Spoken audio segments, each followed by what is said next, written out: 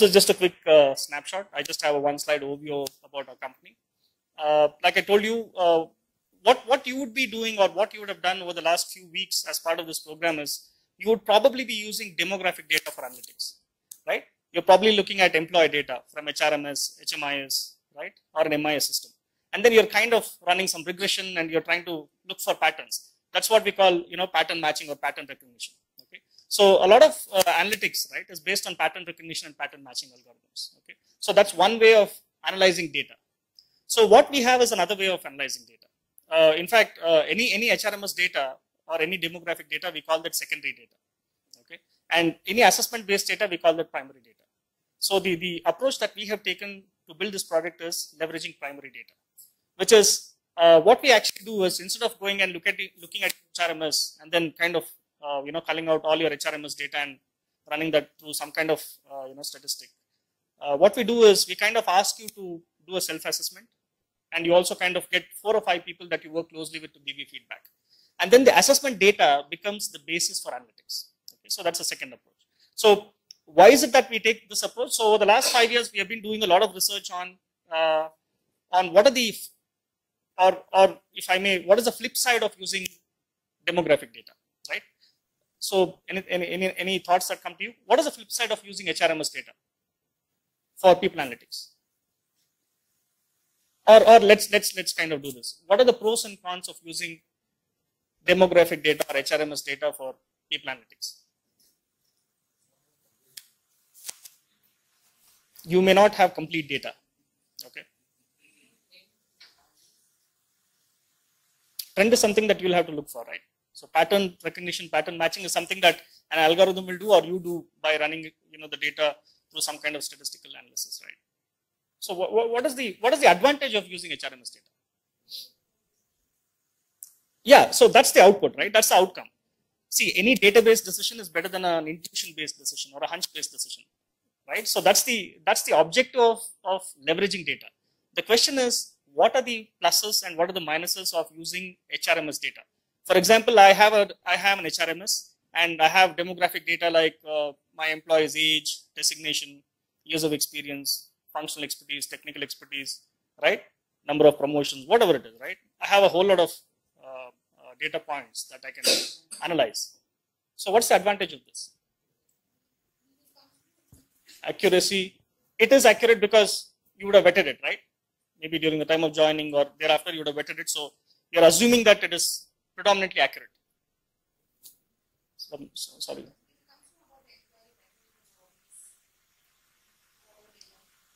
That's post-analysis. Yeah, you have a good understanding of the employee, right? Yeah, so in some sense, yes. Yeah. What else can you think of?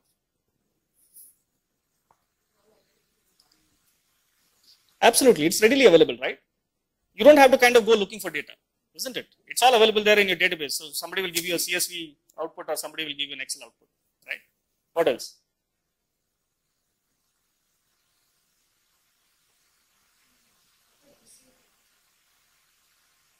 What's missing can also be found. Let's say somebody's age is missing, so that's kind of a debatable topic, right? Okay, all right. So the reason why we adopted the assessment data-based approach to people analytics is that, see, there is something called the 3 V's, right? So all of you have you been kind of learning about big data and what is big data, what qualifies as big data and things like that. So there is something called so any big data, right, is characterized by 3 V's. What is 3 V's? Velocity, variety.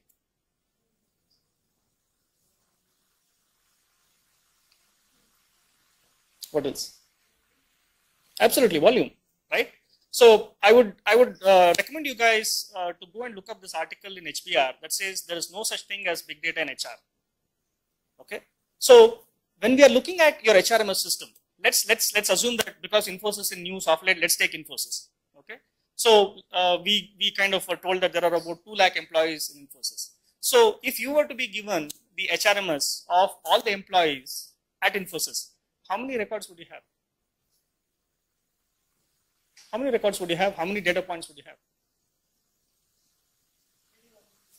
Sorry? No, I'm giving you the number of employees, right? Assuming that there are 200,000 employees at Infosys, how many data points would you have? And okay, let's assume that there are 50 data points, right? Like for example, age is one data point. So how many data points would you have? And let's assume that you're trying to find out the cause for attrition. That seems to be some pet topic, right? So let's assume that you're trying to find out what's the cause for attrition or what's the cause for rise in attrition over the last 2 quarters. That's what you're trying to figure out. So how many data points are you dealing with? Yeah, 20 into 50. Okay. Now, the question is, does that qualify as big data? Okay. The answer is no. Pattern recognition, pattern matching works well when you have huge volumes of data. And only when the data is qualified by these 3 characteristics, right? The velocity, the volume, and the variety. So sometimes, in fact, I was just having a chat with one of the HR heads in a company. So they were actually trying to find out, who is quitting the company. So they kind of looked at how many people quit the company over the last 1 year, and they kind of jumped to the conclusion that people between 24 and 26 are more prone to quitting. Right? Just by looking at 30 people, you decided 24 to 26 people quit. Now, what is happening is, in the process of leveraging data, you're actually misleading your company. You can't just look at 30 people who quit over the last 1 year and say people between 24 and 26 are quitting. So why doesn't this work? This doesn't work because pattern matching, pattern recognition works well only when you are dealing with big data, not otherwise. You have to have huge volumes of data. For example, you might probably want to look at how many people, what is the attrition in the Indian IT industry? Maybe you have enough data points. Or what is the cause for attrition in the Indian pharma industry?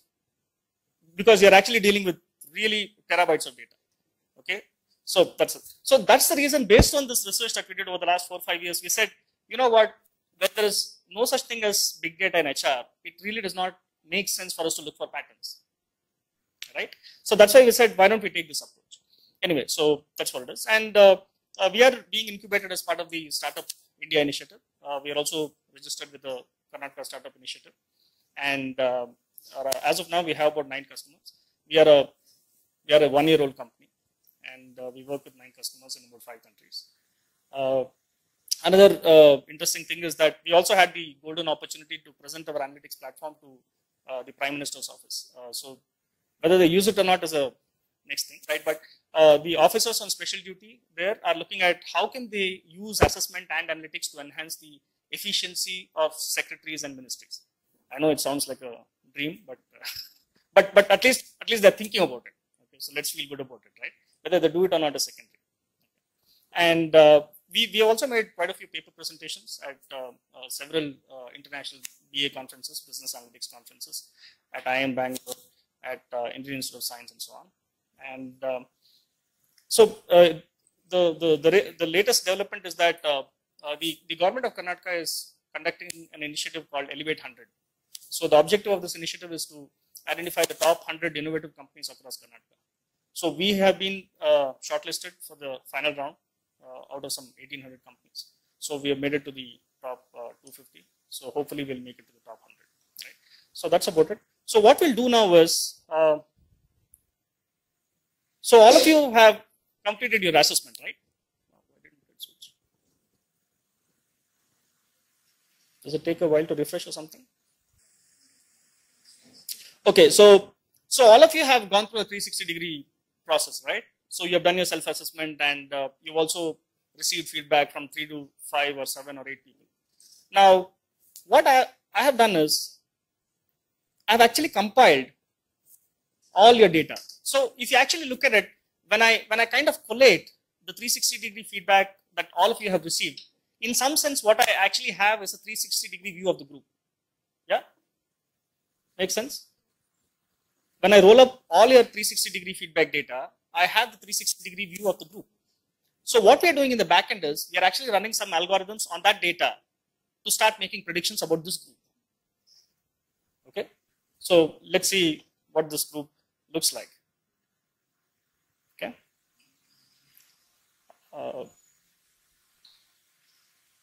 So I have only these 11 people as part of the analytics, because only those people have completed their assessment. Okay. Now, this is what we call a people analytics dashboard. Another challenge that we found with using demographic data is that it's kind of unstructured, right? So you'll have to kind of make it structured, and then you'll have to create a dashboard so that you can present it to people. You can present it to stakeholders, you can present it to decision makers, right? So that's another challenge that we found. So we said, why don't we create an out-of-the-box dashboard, right? So that decision makers have to just look at the dashboard. They don't have to worry about what is this data, where is it coming from, how do I gather the data, so what about the sanctity of the data? I don't have to worry about all those things, right? I just have a dashboard and I make my decisions by looking at the dashboard. Okay, so this is what we call a people analytics dashboard. Now, what I've done here, just for the sake of demo, is I have created some dummy groups. Okay, so typically in an organization, what we do when we work with organizations is we replicate the org hierarchy. So if you have project teams, you'll see project teams there, right? Or if you have functional teams, you'll see functional teams there and so on. Okay. So what I've done now is I have created a group that says participants, and I have created another group called faculties, and only Shinu is there. So I just put two other dummy names there so that I don't expose Shinu's scores to you. Because one thing that we follow here is we don't expose individual ratings to anybody.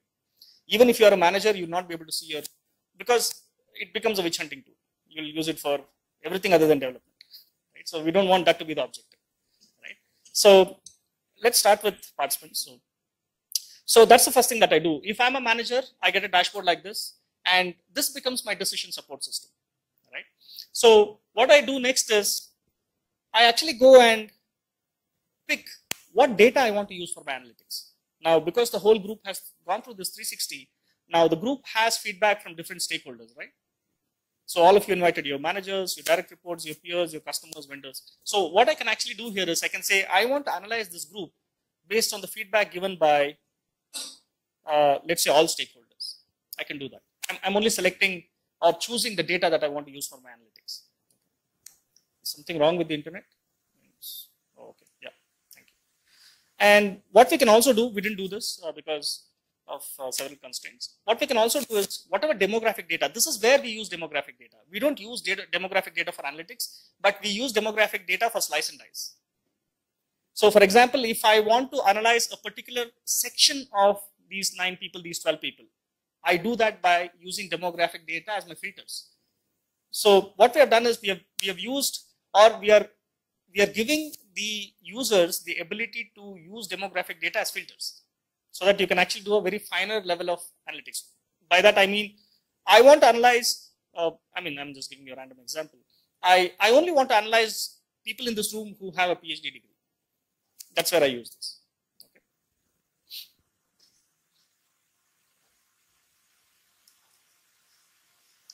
So, all right. Now, so what you see here on the right side is, these are all the features that are available to you. So that you kind of can get deeper insight about your team, and you can kind of make better informed people decisions about your team. So the first simple thing that you do here is go and look at the SWOT of this team. Now, please remember, everything that you're seeing here is at the group level. Okay, it's not at an individual level. There are certain sections where you'll actually look, you'll see individual names, but we'll come to that a little later. So what we are actually trying to do here is we are looking at what is the SWOT of this group. Now, the reason why we have built this feature is, when we kind of spoke to managers across industries, we found that these managers were aware of individual strengths and individual weaknesses. For example, 20 people reporting to them, I know that this is the strength of this guy and this is the weakness of this person, right? But collectively, I have no idea where the group stands. So for example, we did a very quick test, like we asked a manager to kind of list the group's strengths and weaknesses in 30 seconds. And how many people do you think were able to do it?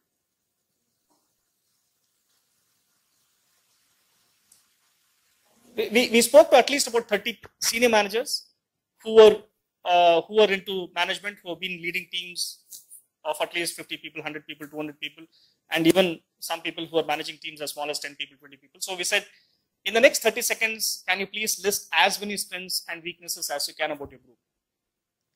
Nobody was able to say more than one strength, one weakness. We are talking about the group.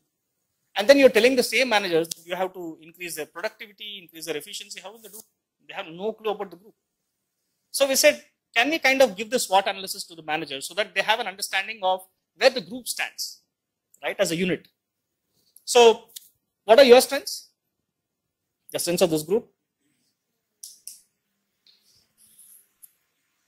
Okay, structured is when it comes to learning. Okay, you will make nice timetables. Okay, nice folder structure. Yeah, the smiles mean you do that, right? And yeah, we have put this through all kinds of reliability, validity, so it's bound to be accurate. Okay, so that I can tell you. Okay, so you're very structured in your learning, understanding. So all of you have this inclination to go deep into topics and get a good understanding of whatever you learn. So it's not that you just come here and go back. You're really interested in digging deeper and understanding what is being taught here. Make sense? Anybody who says, you know what, it really doesn't matter? Okay. And credibility is, I mean, this is definitely good to have assistance. So a lot of you believe in keeping your commitments. You walk the talk, right? So if you made a commitment, you will do your best to make sure that you deliver as you've committed, right? So those are your strengths. Okay, now what are the weaknesses of this group? Authenticity. Whenever you're sharing opinions, you don't seem to be able to back it up with data.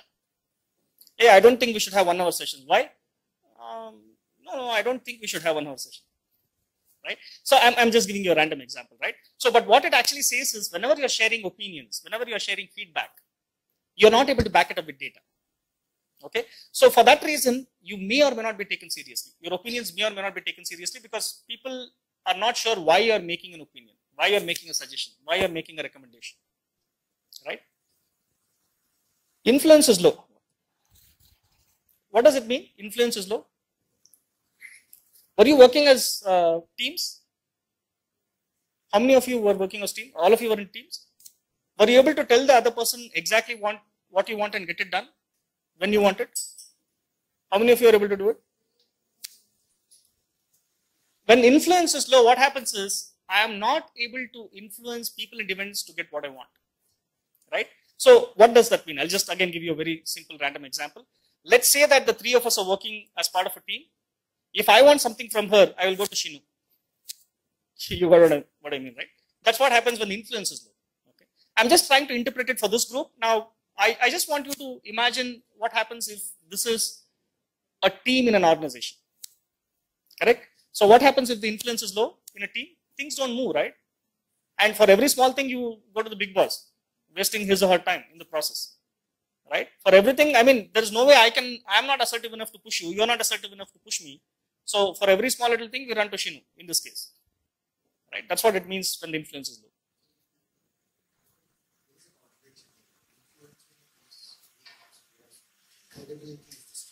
Absolutely. You know what happens? That's a very, very interesting scenario. What will happen if, okay, let's assume that I'm a leader, or let's take the example of this group. My credibility is high. My influence is very low. All of us would have at some point in time seen a manager who will let the team members go home at 5 o'clock, roll up his or her sleeves and work till 9 o'clock and send a report. You've seen a manager like that? If I'm not assertive, what do? You will come and say, boss, you know what, my daughter is not well, I have to get back home. I say, okay, boss. Somebody will come and say, boss, I just have to go to this meeting. I'll come back and I'll send the report. Now 9 o'clock, nobody is there. What will the boss do? Boss's credibility is very high. Boss has to keep a commitment, but the boss is not influential enough to get people to do what he or she wants. So what will he do? Say, okay, boss, I'll send the report. Next time you have to send it. Oh, okay, I'm telling you, this is the last time I'm doing it. Right? That's what happens when the boss is not assertive enough. But credibility is very high. It's like Pran Jaya par Vachan na Jaya, right? These are guys who are very high on credibility but low on influence. Right? So that's what happens with you. So, arey, usne nahi diya, chalo, I will do the report. Report, send it to Dr. Shinu at 1 o'clock. Right? So that's what happens. So in a team, you can see how this kind of plays out, right? Isn't it? So there is a last minute rush, things are not moving as per you expect them to move because you're not able to assert each other. You think that, oh God, if I push this guy, what will he think? What will she think? Maybe they'll think that I'm too bossy or I'm trying to interfere in their affairs. Whatever belief systems you have, right?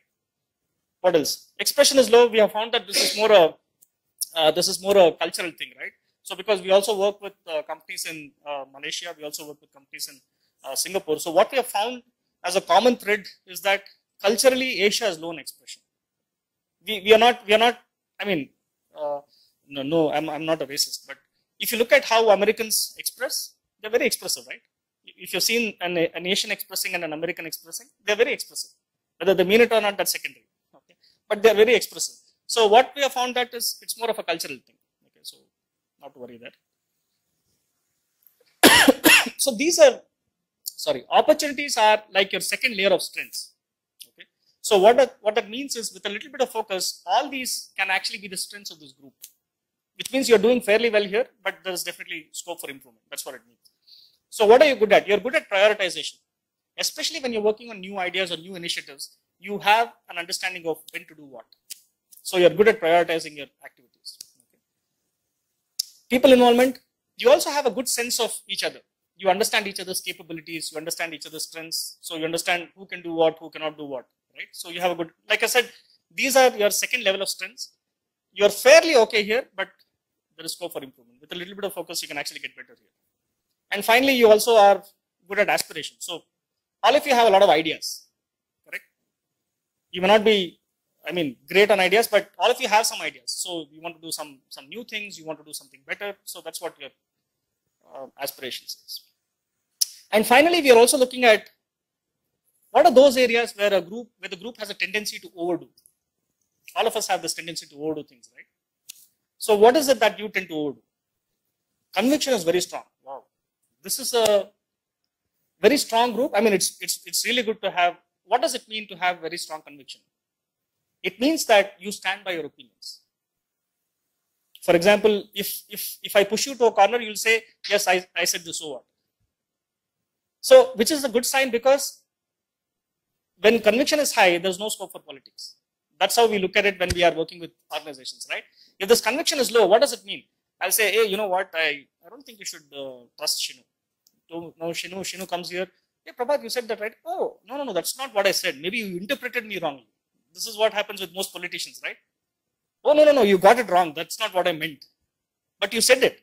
So when your conviction is low, what happens is you will not stand by your own opinions, right? If the stakes are high, to save your skin, you will go back on what you said.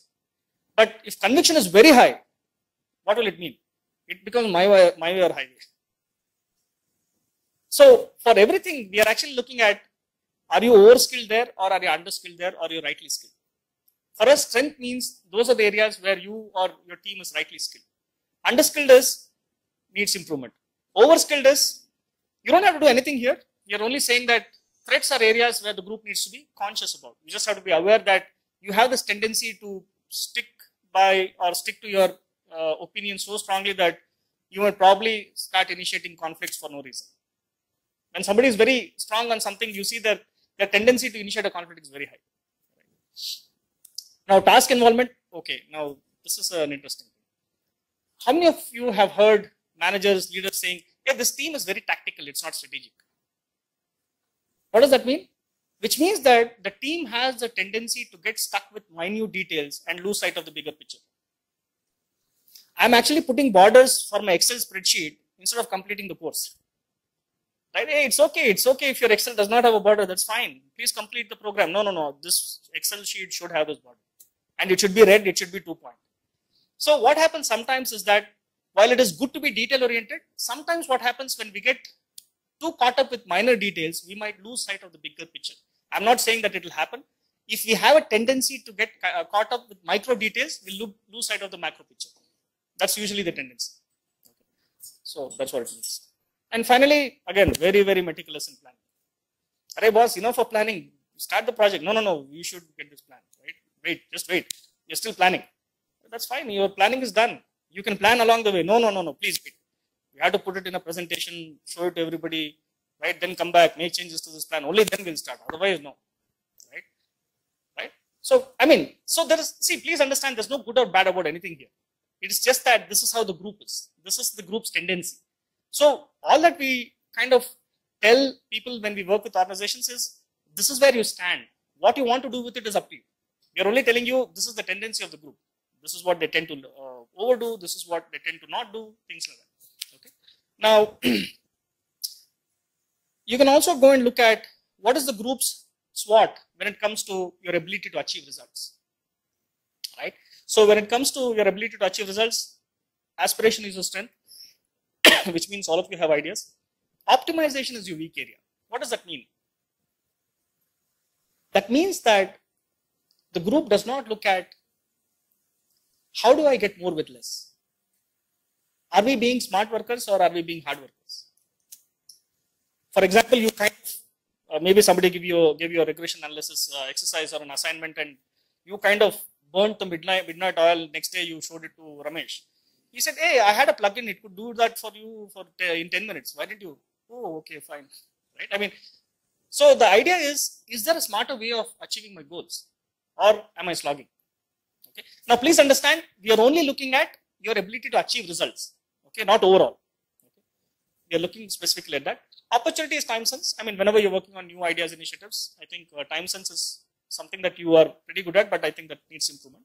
And planning is a threat. Again, what you see here is you're overdoing it, right? You have a tendency to, it's like, what do you say? You say striking all T's and dotting all I's or whatever, right? So you plan to that extent. Now, let's look at something that's specific to this program.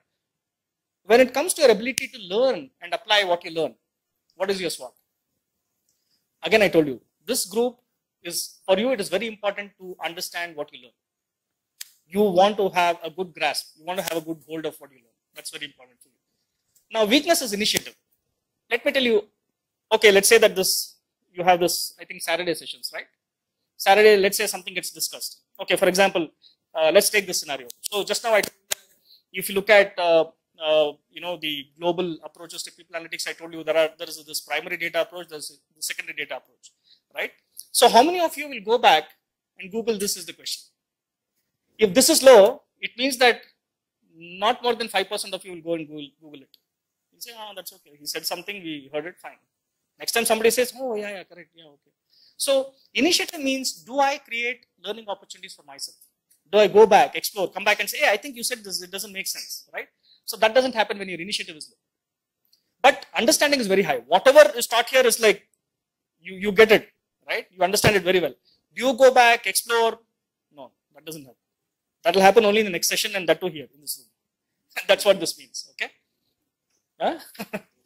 So time for learning, again. So time for learning, all of you somehow manage to make time for learning, but it is definitely not high priority for you. Thoda time mil gaya, that assignment, no, we'll do that later. Hey, boss, I think we should do that. It's on your mind. You know that, you have to do that assignment, but still you tend to keep putting it off because it's not your strength. There is some scope for improvement here. Finally, threat is structured. My God. So whether you learn something or not, if you can take a piece of paper, neatly draw a table and write the timetable, you are very happy with that. Because you're structured. So what I'm saying is sometimes instead of doing so much here, you can probably use that in this one. So instead of spending so much time planning your learning and all those things, you can actually go and look up and learn more about that same topic. You understand where your time is going, right? You don't have to be so structured. I mean, it's not needed. Maybe you're actually overdoing this at the cost of this. Correct? Instead of spending 10 minutes to create that border and all those things or create a learning plan, the 10 minutes go look up and see what are the different types of analytics available. So sometimes what happens is you trade one for the other, right? In an operational scenario. So that's where your productivity dips. Okay, so that is the kind of analytics that we do. All right. So and then what we also have this. So again, so I'm sure you would have heard this. These three are probably the most cliched terms when you talk about analytics. You talk about diagnostic, you talk about predictive, you talk about prescriptive, right? Now, I don't know how many of you know there is also something called autonomous now.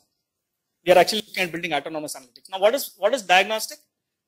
Like I was telling you, I don't know if you remember, diagnostic is more like a rear view mirror. How many people quit my organization in the last 6 months? That's diagnostic, right? Or what is the SWOT analysis of my team? Diagnostic. Diagnostic analytics alone will not help you in decision making. 50 people quit your organization last 5 months. The question is, so what? Right? Okay, 5 of them are managers. Again, the question is, so what? So diagnostic will only inform you. It's only informative. The second is what we call predictive. Now, predictive is, okay, now if I made offers to 10 people, how many of them are likely to join? And what is the confidence level with which I can say these many people can join, right? That's predictive. Or let's say that I have a team of 20 people and I'm getting a new manager. What will be the impact? Can I predict the impact of this new hire? That's predictive. What is prescriptive? What is prescriptive? Sorry?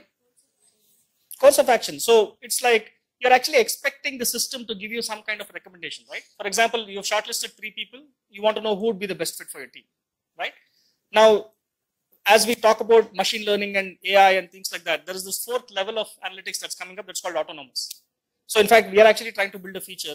So when you look at predictive and prescriptive, you're still expecting a human being to take a decision, right?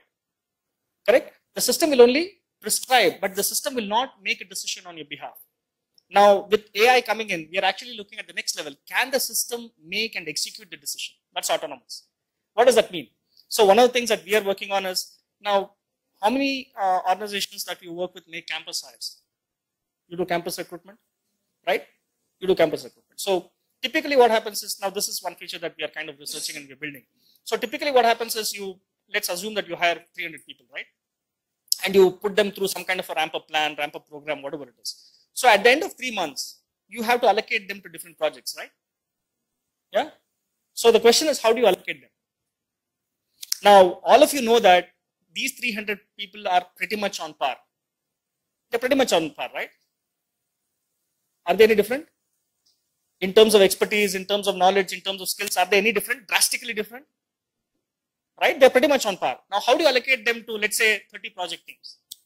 So what we are trying to do now is, we are trying to build an algorithm which will kind of look at the profiles of these 300 people and look at the 30 teams and look at the profiles of these 30 people and automatically assign these 300 people to those 30 teams. That's autonomous. So as a talent analyst or as a talent acquisition specialist or as an HR manager, you don't have to worry about anything. You just have to put those 300 people on this side and say, these are the 30 people where these 300 people will go. And the system will run an algorithm. It'll find out who fits where best and it'll make the movement and give you a report. That's autonomous, right? So that's the next level. Okay, so now what we have done here is, I will kind of quickly walk you through this one. Yeah, sure. Sure.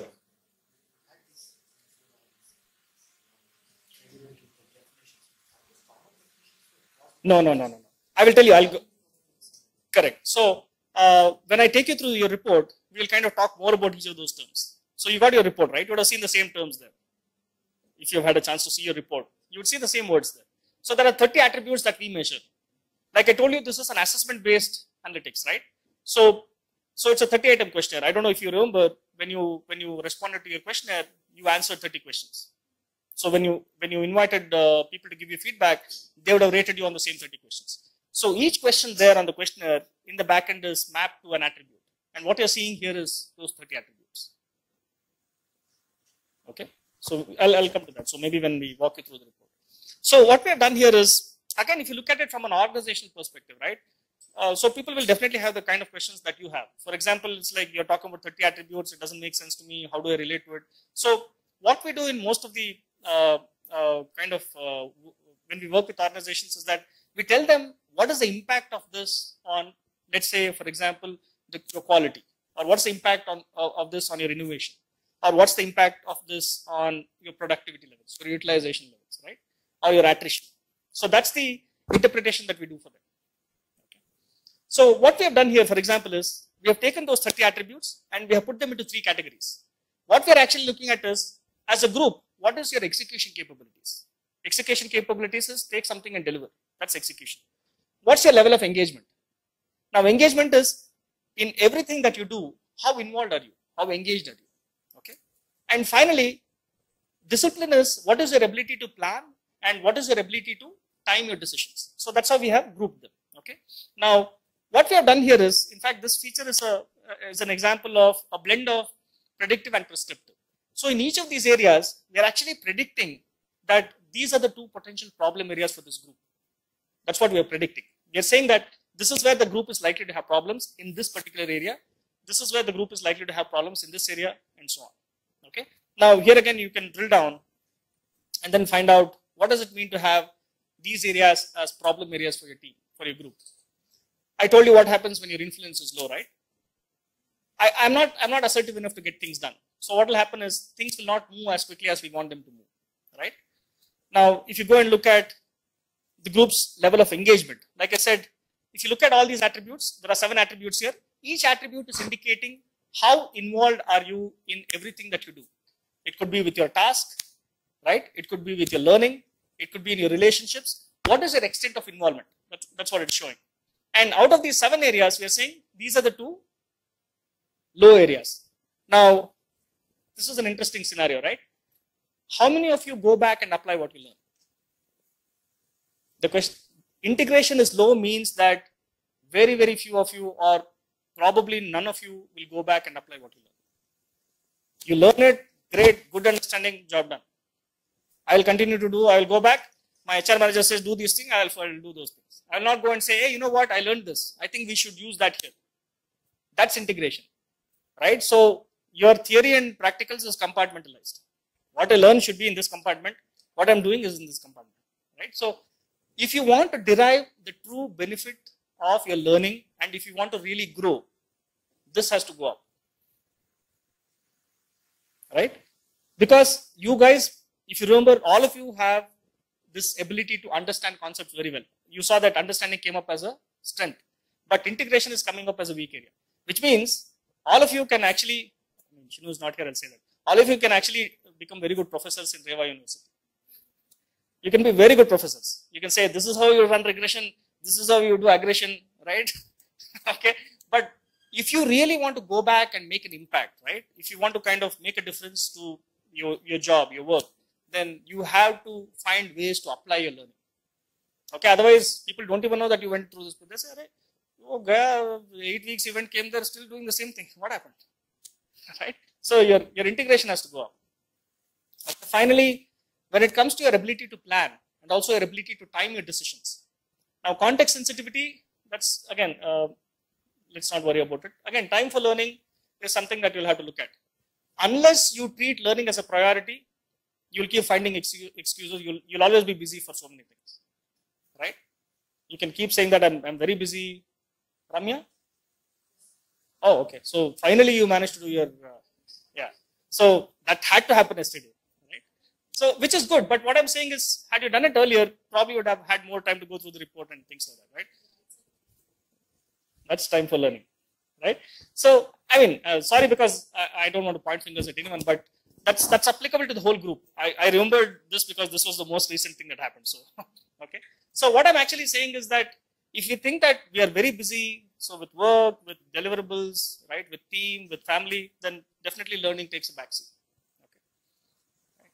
Okay. Okay. This is I will not go into too much of details here because this kind of makes more sense when we are working with organizations. So this is another. Again, this feature, we built this based on the research, again, that we have been doing for the last few years. What we found was that in organizations across industries, over a period of time, these review meetings become rituals. How many of you sit through review meetings? Same slide, same 10 slides, same first slide, same second slide, same third slide. In fact, if you are doing the review meeting, if you are the one who's creating the slides, what will you do? This time go to slide 4, change that date from 28 to 27, review meeting ready. What review meeting? Right? It's ritual. Same laundry list, same slides, right? And you don't like it, I don't like it, but we had to do it because it's review. So what we found was, we said, hey, how do we enhance the effectiveness of these meetings? Why are people just getting into a room and going through the same slide, month over month, quarter over quarter, year over year, right? So we said, can we actually help the leader or the reviewer to focus on the behavioral aspects of the team? Because you're anyway taking care of the operational aspects, right? For example, what gets discussed in any review meeting? Why is this not done? Why is there a delay here? When do we expect to complete this? We are delayed here, so what additional resources do we? Standard, right? So if we are kind of slow here, how do we make up for it? How do we compensate for it? Typical. So we said, how do we help the leader or the manager to focus on the behavioral aspects in addition to the operational aspects? So what the system will do is, let's say that, I'm just giving you a random example, right?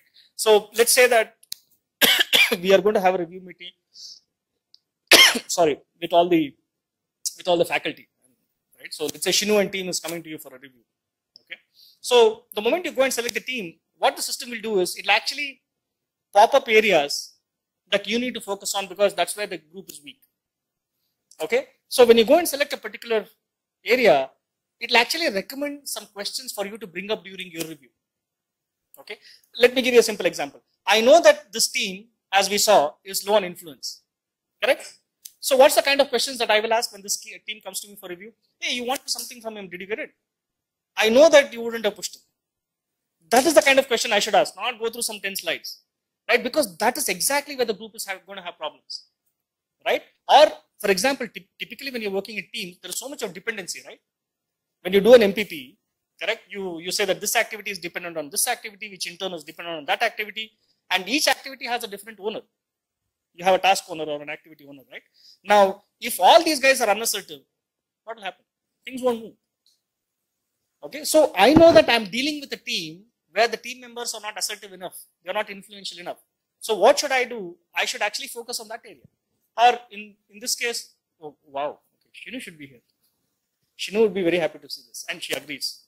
I will say that even after she comes, so that my conviction is high. Okay, it's not that else. So in fact, when we were going through Shinu's report, I told Shinu that your empowerment is very low. Right? You are like, take this bottle, walk 4 steps, keep it here, don't turn back, go there. So when you are not empowering people, they will not grow. Correct? So Shinu's individual report also reflects this. Shinu is also part of the faculty group. Okay. Now this group is low on empowerment. So when assume a scenario where Shinu and team is coming to me for a review, what will I tell Shinu? Shinu, please give this task to this person and don't interfere.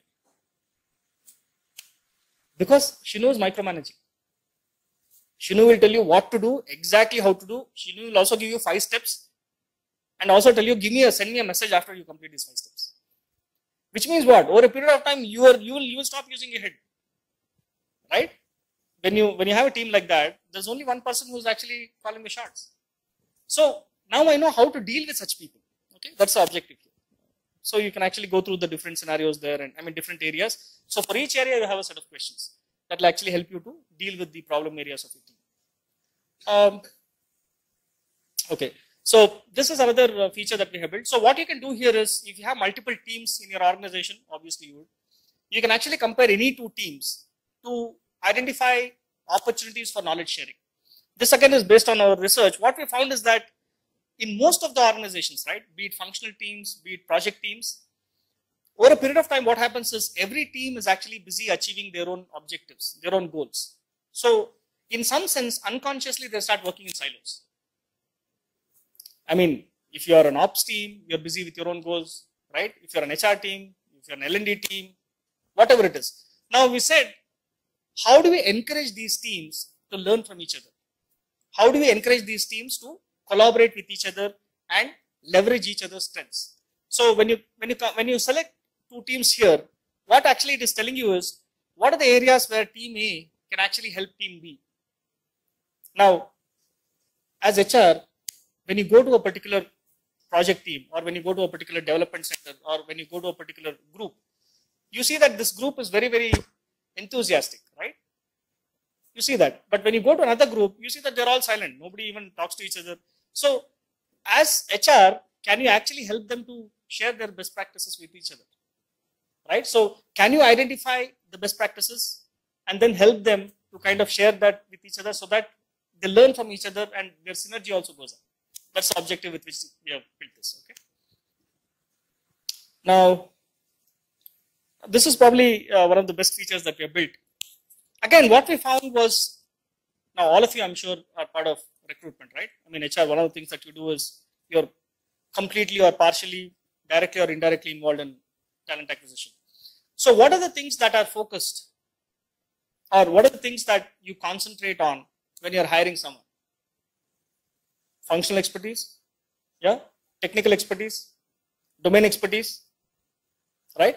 Now, what we found was that whenever I'm making a decision to hire somebody, I'm not able to predict how well this person will fit into my team.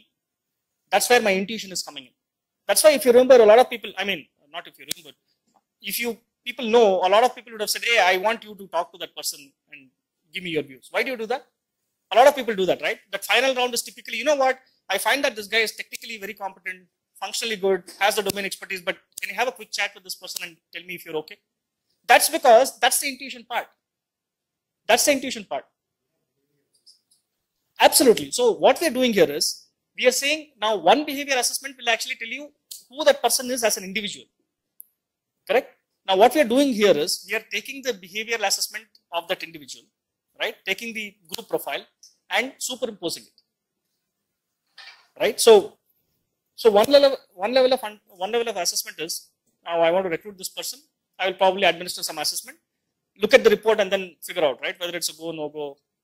What we're actually talking about is, if you are recruiting that person for a specific team, can we see how well this person fits into that team? Not just understand or analyze that person as an individual. So that's the feature we have built here. Okay, so I'll just show you how it works. So what I'll do is, now let's say that you have this team of 11 people, and let's assume that Shinu is joining your team. Okay, we have shortlisted Shinu, so she's going to be joining you. Okay, so what I want to find out is, how well does Shinu fit into your team? Okay, now what we are doing here in the backend is, like I said, there are 30 attributes. So the group has been assessed on these 30 attributes, and Shinu has also been assessed on these 30 attributes. So what we are actually doing is, we are comparing Shinu's profile with your group profile and then seeing where is a match, where is a mismatch. Based on that, we are saying what is the level of fitment. Okay. Now, in addition to that, as you can see, it will also tell you what are the areas where Shinu will make a positive impact on this team. What are the areas where Shinu will make a negative impact on this team? I told you she's low on empowerment, right? So, and what are the common strengths between Shinu and the team? Similarly, what are the common concerns between the team and Shinu? Now, see this? I'm actually adding to the group's miseries, because all of you are micromanaging. Shinu is also micromanaging. Right? So, see, today what is happening is, I don't know the impact of putting a person into a team. I don't know. And what I would do here is, today if you see, most of the interview processes or hiring processes are not fine-tuned for compensating for a group's weak areas. Now, let's say that I'm managing a team of 20 people, 25 people. If I know that planning is one of my group's weaknesses, can I actually get somebody who's better at planning, right? That's how I'm actually kind of going to compensate for my team's weakness. So ideally, if empowerment is here, Shinu should actually, empowerment should be here, which means what? Shinu is more empowering than the group. Now, this is a scenario where the group is less empowering, Shinu is also less empowering. So typically what happens is, these are the kind of analysis that you can do before you kind of get somebody on board. Now, we also have an interesting, this is your leadership effectiveness. Now, this meter here says how well Shinu fits into this team as a team member, and this says how well Shinu fits into this team as a team leader. As you can see, the fitment is very good, both as a team member and a team leader. Okay. Now, how many of you have heard of Saskin? So recently we worked with Saskin. So there is something very interesting that happened there. So about 350 of their engineers across 3 project teams went through this process, and each of them had a delivery head who reported to the global delivery head. And so after they went through the process, I kind of compiled their dashboard like this. And when I found that, I told you that there were 3 teams and there were 3 delivery heads. I found that the leadership index was ineffective or was low for all the 3 leaders. Okay, I was really taken aback, because the next day I had to present that to the global delivery head. And how will I go and tell him all your 3 leaders are low on leadership index, right? Then I said, because that's what the data is saying. So we went, so his name is Krishna Kumar. He reports directly to the CEO of Saskin. So I went and I said, boss, looks like all the 3 leaders that are reporting to you are low on leadership index, right? And he said, you're spot on. He said the teams have been working not because of the leadership, but despite the leadership. They're all in an autopilot mode. They have been in the company, they have been with this customer for 4 years, 5 years, so they know what to do. Okay. So what we are doing here is, now today what happens is, if you look at anybody from operations, they would have made a decision, right? But like I said, they would have made a decision based on hunch. How do you kind of help them to reinforce that with data, right? So immediately what he did was, apparently they were actually looking at getting somebody from within the team to actually replace the delivery head. So they said, hey, why don't you put that guy's name there? and then see if that guy is a better fit. So we put his name and he came across as a very good leader. So what is happening is that now there are so many decisions that are actually based on intuition and hunch. So can we kind of reinforce that with data? So that's another attempt, right? Okay, so what I have done here is I have mapped a few competencies because some random competencies that we had for other companies. So this again is a very interesting thing. So how many of you are responsible for competency assessment and competency development in your company? Nobody is responsible, okay. Do you work with somebody who's responsible for competency assessment, competency development? So what is the process? Standard competency. So how do you assess somebody on a particular competency? Okay. So how do you identify where exactly the person needs to be trained to build that competency to the next level?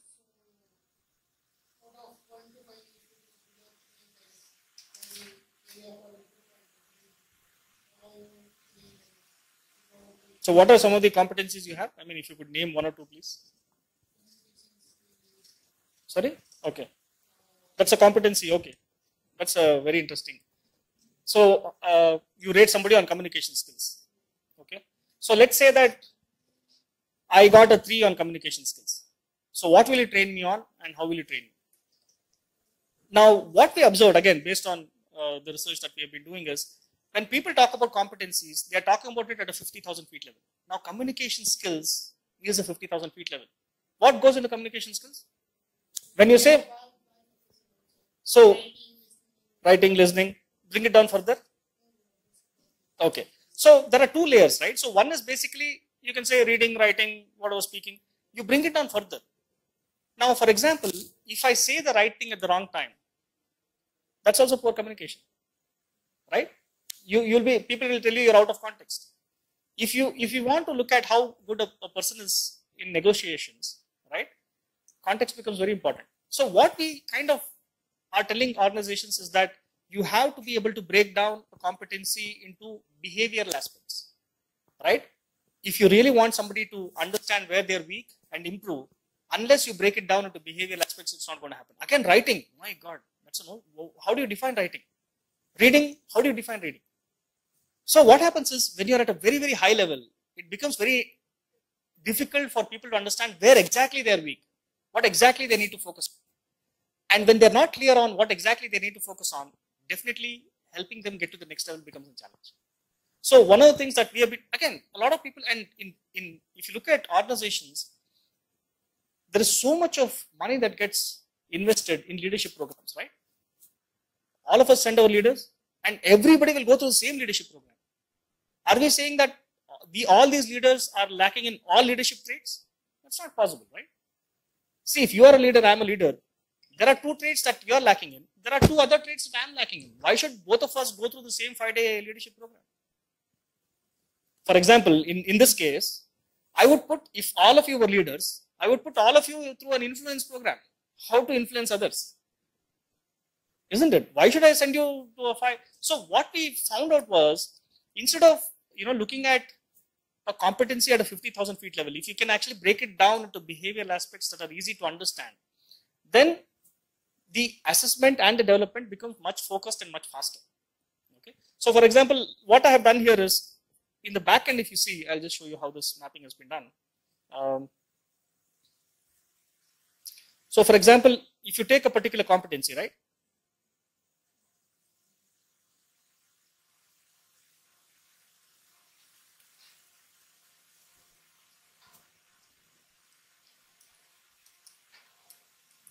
Let's say I take one of them. Let's say I take integrity as a. So, for example, even values, right? So today, if you look at organizations, most of the organizational values are relegated to boardroom wall hangings. Any organization you walk into, in their meeting rooms, their vision, their values will be there.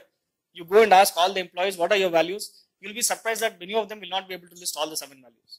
If they have more than 3, I will take a bet that they will not be able to list all the 5 values. I have done this. Forget other people, even the HR heads will not be able to repeat. I'm sorry to say this. No, I'm serious.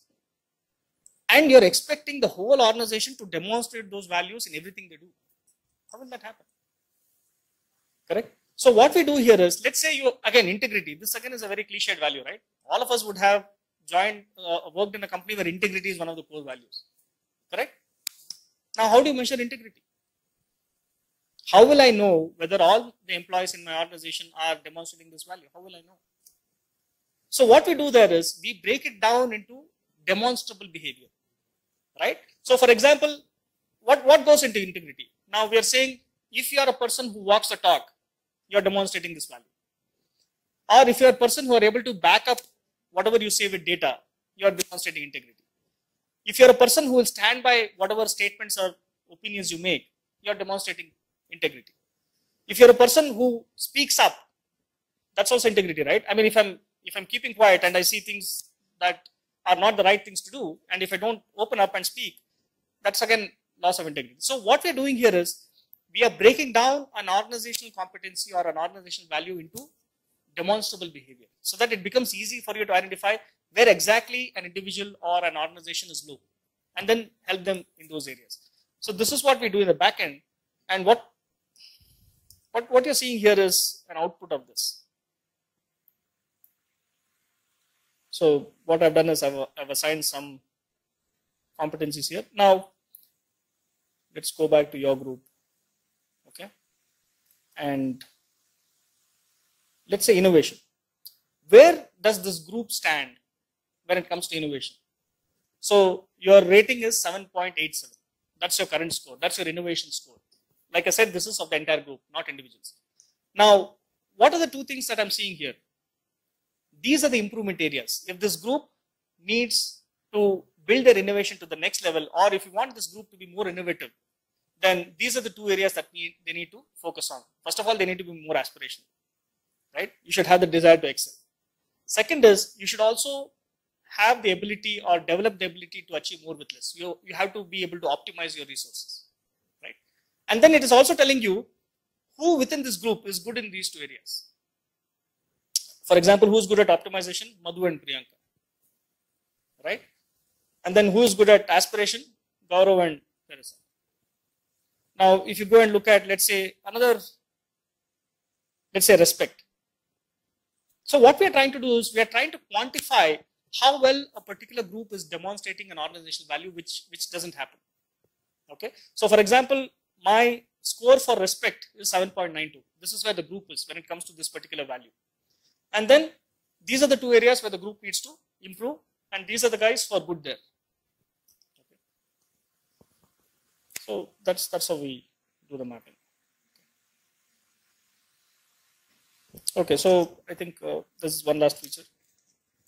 So what we have done here is, again, there is a very interesting, I would recommend that you look up this survey by IBM that was done in 2016 on the impact of trainings that happen across the world, right? So let's see if I can put it up on the group. I have a PDF with me, so I'll post it on the group. So what that IBM research found was that in top performing companies, 86% of the employees got the trainings they need. And in bottom performing companies, only 16% of the employees got the trainings they need. So what the report actually says is that in most organizations, trainings are not effective, not because of the curriculum, not because of the trainer, because of inaccurate training need analysis. In most organizations, training is a top-down approach. Some L&D head, any L&D heads here? Okay. Or no offense, right? So some L&D head, some university, I mean, big organizations will have a university, right? Like Intel University, Oracle University, right? So you kind of come up with a training calendar for the whole year. After that, you are pestering managers to nominate people for the training. And who gets nominated? Whoever is free, right? And then you say that the training was not effective. So what it says is that up to about 60 to 70% of the training budget is wasted because it is not need-based. Okay. So what we were trying to, the way we were trying to address that is, we are saying, okay, now if you actually get the employees to do a 360-degree feedback, right?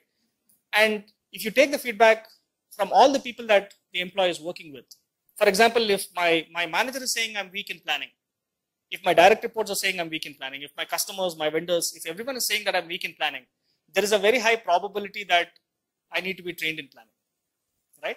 So rather than figuring out, okay, now I think this So it's more like, in fact, the funny part of the report is that it's become more like flavor of the year.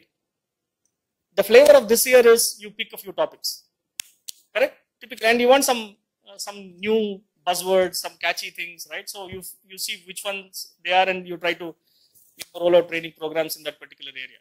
So if it's not need based, there is no way you'll be able to do justice to your training budget. Okay. So what we have done here is, what I'm doing here is at the group level. So I'm looking at a group of 11 people, and these are the 30 attributes that we measure as part of the assessment, right? So all of you went through the assessment. So these are the 30 attributes grouped into 5 orientations. Now, these numbers indicate how many people in this group have that particular area as your bottom 5 scores, right? Which means what? The highest number is your topmost priority. Now you're looking at a group of 11 people, right? What it says is, expression is where all 11 of you need to be trained because it's part of your bottom 5 scores. Which one is the next one? Probably influence. 7 out of 11 have influence as part of your bottom 5 scores. So now what we're trying to do is, this is a need-based training, because all the people who are working with this group are saying that these are the areas where the group seems to be weak, right? Now you can actually drill down and look at, is it okay if I show individual names? Okay with everyone? Everyone? So what we have done here is, although we are saying 7 people are weak in planning, we have just taken the bottom 20%. Okay, so because it's 11 people team, we are only showing 2 names here. Okay, so don't worry, other names will also show up. So it's not like, oh, I'm not here. Okay, so let's make sure that all the names show up so that nobody gets left behind or whatever. Right? Did you see all the other names? Yeah, okay. If you didn't see, we can go to other. So there are enough, don't worry. Just tell me if you didn't see a name, I'll make sure you see that name.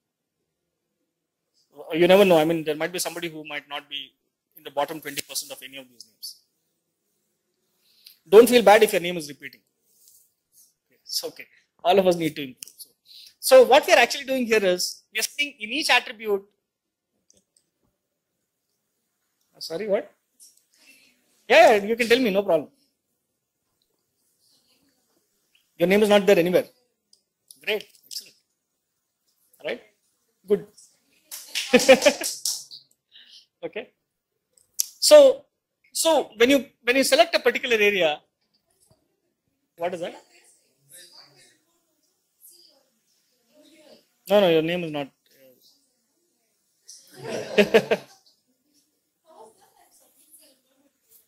You don't fall into the bottom 2. Whom did you? You must have invited your friends, family. So typically the dashboard, we don't bring in the personal listing because, yeah. We don't bring. We go by the category that you have invited. We don't bring that in because that will lead to all kinds of problems. Right? We keep usually the personal feedback outside. Okay. So what it's actually saying is, when you select a particular area, it's actually telling you who are the people who need to be trained in that particular area. It will also tell you what is their recommended mode of learning. So for example, today another approach that we have is, okay, leadership training, put everybody through a classroom, into a classroom for 5 days. For all you know, 50% of them are dozing off. For example, if you put me in a classroom like this, I will not be awake for more than 2 hours. I can't sit and listen to a lecture, or I can't sit and listen to a presentation. So do you actually know what is the preferred mode of learning of each individual? If you really want to do justice to your training budget, you need to be aware and you need to factor in all these aspects. Otherwise, you're saying, okay, let's sign up for some online program and put the whole 10,000 people through online program. For all you know, 5,000 of them just hate online programs, right? So what it's also telling you is, we have 3 recommendations. Is it exploration? Is it experience? Is it education?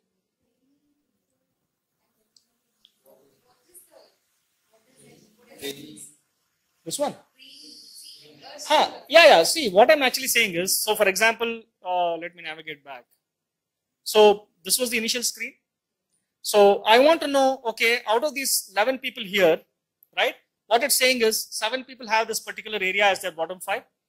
Now, if I want to know who are the people who need to be trained in this particular area, now these two are the people who form the bottom 20% of this group. Okay? Yeah, it's a bottom 20%. So it's a 11-member team. Bottom 20 would be up. This is the bottom 20% of this group. Right? So what we are saying is these are the 2 people who need to be trained in this particular area. This is the recommended mode of learning for them. Okay, so there are 3 options that we have. Is it education, which means do you prefer a classroom kind of a program? Okay, or is it exploration? Is it something that you would like to learn online? Or is it experience? Do you like a hands-on kind of a program? Okay, and then finally we are also recommending some peer mentors. So one of the things that we find in organizations is that organizations are not making the best use of their in-house potential. Correct? So for example, I mean, in a team of 12 people here, if one of you is weak in planning, out of the remaining 11, there's definitely one other person who's good at planning. Otherwise, there's nothing, you wouldn't have done even a single assignment. Despite Shinu's constant reminders and, right? Shinu's back. Shinu, I think there is one thing that I would like to show you. Okay, we put your profile on one side and then saw how you would fit into this team as a leader. Yeah, so they saw that. You know what? They are also Hitlers. As a group. Yeah, neo-Nazi, right? So, and then finally, what we are saying is, you can actually go and, so that person is actually good here. So this recommendation is not just based on the scores. So it is not like my planning is low and his planning is high and he is being recommended as a peer coach to me. What the system does is, it will go and look at what is my learning style and what is his mentoring style or what is his nurturing style. And only if there is a match, it will recommend somebody as a peer coach for me, not otherwise. Not just because somebody's score is higher than mine, that person gets recommended as a mentor to me. Okay. And finally, there is this feature called virtual teams. So again, what we have done here is the predictive analytics part. So again, if you look at when you're putting a team together, okay, now how do you make sure that you get the right mix, right? Or how do you make sure that you get the optimal mix? Now, definitely, let's say that you're building a software development team. You know that you need 4 developers, you need 2 testers, you need 1 UI designer, you need 1 documentation specialist, you need 1 architect, you need 1 project manager. We are not talking about the technical competencies or the functional competencies, right? We are talking about the behavioral competencies. Now, we are saying, when you put a team together, how will they perform? So individually, you know that this person is a good program manager, you know that this person is a good developer, this person is a good tester, so on. But when you put them in a team, what is likely to happen? Okay, so that's what you're going to do here. Now, let's just create a team here randomly. So what I've actually done is I've actually created what we call a virtual team. Okay. Now that team is available for your analysis here. This is what we call a virtual team. So now what I do is I can actually go and look at the SWOT of this team. I can look at what are the strengths of this team, what are the weaknesses of this team, what are the areas where this group is likely to overdo things, right? See empowerment, right? So you can actually go and look at, where does this team stand when it comes to different organizational values or when it comes to organizational competencies. You can actually go and look at the learning need analysis. So if you're not happy with what you're seeing, you can actually go back and reconfigure the team. So if you have the luxury of resources, I mean, we are talking about an organization scenario. So if you're putting a new project team together and if you have 20 people to choose from and you're creating a 5-people team, you put 5 people and you don't see what you want. You can actually move a few people out, get a few people in. So this is what typically if you look at any business intelligence or a business analytics tool, what it actually gives you is a what if analysis. It's a default, right? So you can actually create mock scenarios and try to predict the possible outcomes. So we have tried to replicate the same thing when it comes to team formation here, because what we have found is that today what happens is you put a team together, you put a manager there, and by the time the manager figures out what kind of a team he or she has been given, the damage is done, right? So we are saying, can we be proactive there? Can we try to predict what is likely to go wrong with this team, or what would be the best way to manage this team so that the leader or the manager is better prepared to manage the team and get the best out of them? Okay, that's the objective with which we have put this together. So that's about it. Any questions?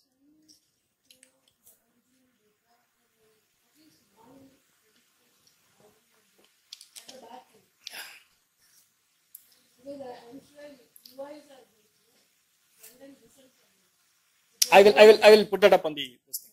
Yeah, I'll put it up.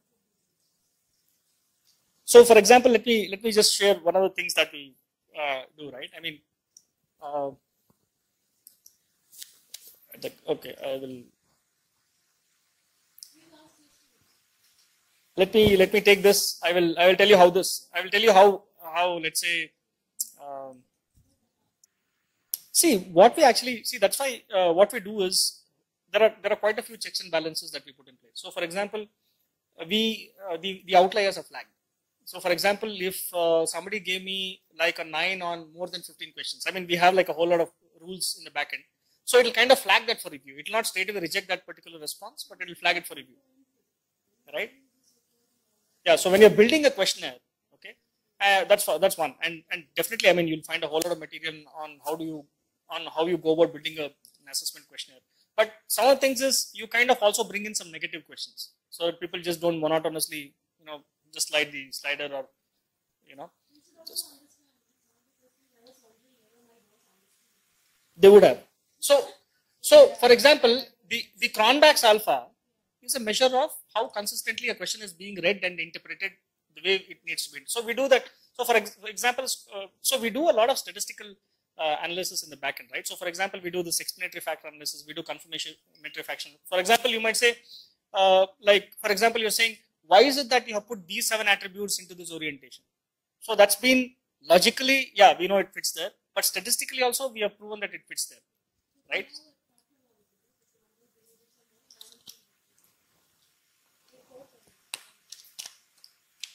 Right. Yeah. So I will. If I don't get it here, I will put it up on the. I will give you the logic for how one of the features works in the backend. Okay. So fine. So I took them through the analytics. So they were pretty happy with what they saw. Right. So report. I'll walk them through the report. So any other questions on this? If you have any questions, otherwise we can just. I'll quickly walk you through the report.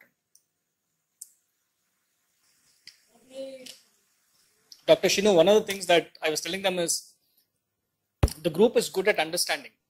They have this inclination to kind of dive deeper and understand, but their inclination to apply is very low. So that's something that I told all of them.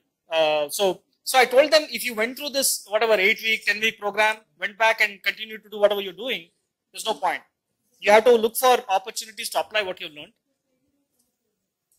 First thing. Second thing is initiative. No, it's not an initiative. No, it's not a failure because understanding is high. Actually, I told them you can actually be professors in Reva.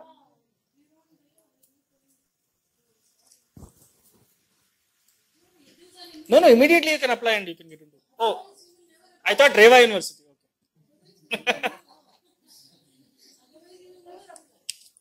The next batch is ready, so Shinu will need some help.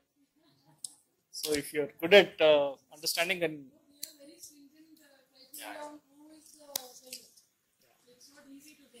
yeah. So you can. Oh, okay.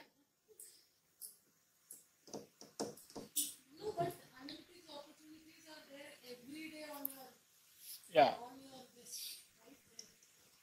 See, analytics is all about doing. It's not about knowing. Analytics is like mathematics, right? It's like you can't say I know how to solve this problem. It's like, okay, solve the problem. Right? And you also have to kind of see one of the no offense, but honestly over the last 1 year we have been pitching to at least I think we would have pitched to at least about 150 CHROs, at least. Right from people managing the HR function in a startup. For example, we work with Axel Partners. Axel has invested in close to about 150 companies in India, close to about $1 billion investments. So we work with somebody who kind of takes care of the HR function for a 20 people startup, all the way up to somebody who heads HR for a company that's as big as 50,000 people, 60,000 people. One of the things that we noticed is that somewhere the HR or the L&D seems to be a little hesitant. They don't seem to be data savvy. somewhere they either think that it's not their cup of tea, or they get intimidated. Okay, so unless you apply, that intimidation will stay.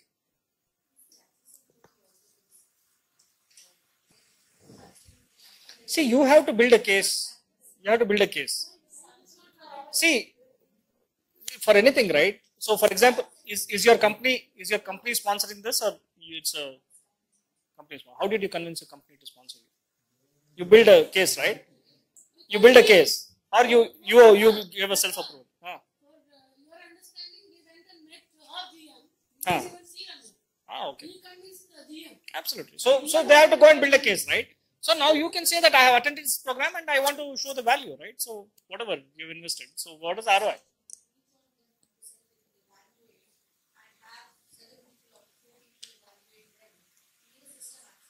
Absolutely. So you build a case. You build a case for that.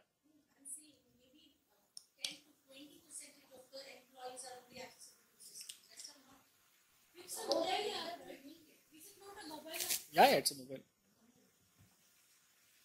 But what you are saying is only 10 people have a system.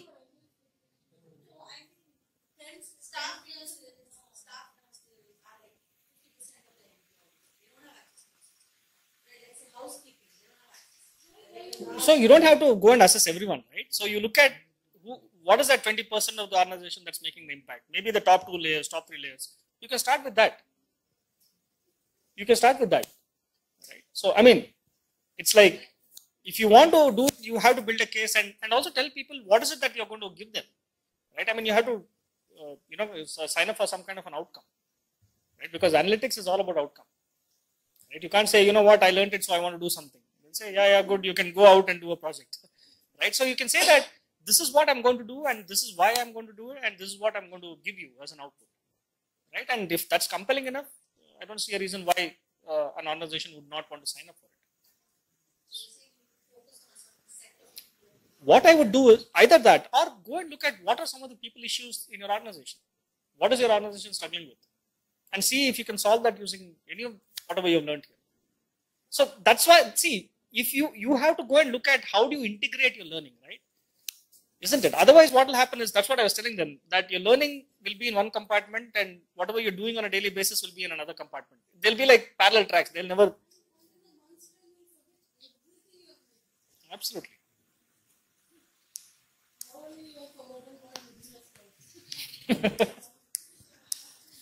Yeah, absolutely.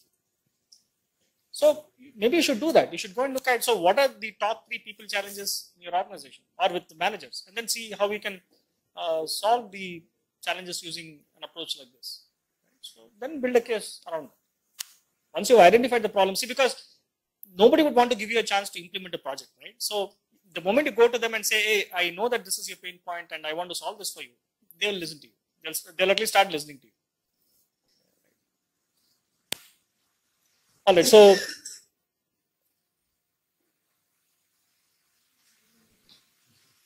I'll quickly walk you through this report.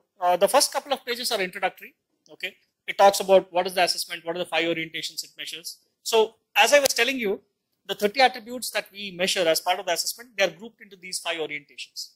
Okay, that's your ability to achieve results, your ability to build relationships, your ability to influence people and events, your ability to learn and apply what you learn, your ability to share feedback or share opinions and nurture others.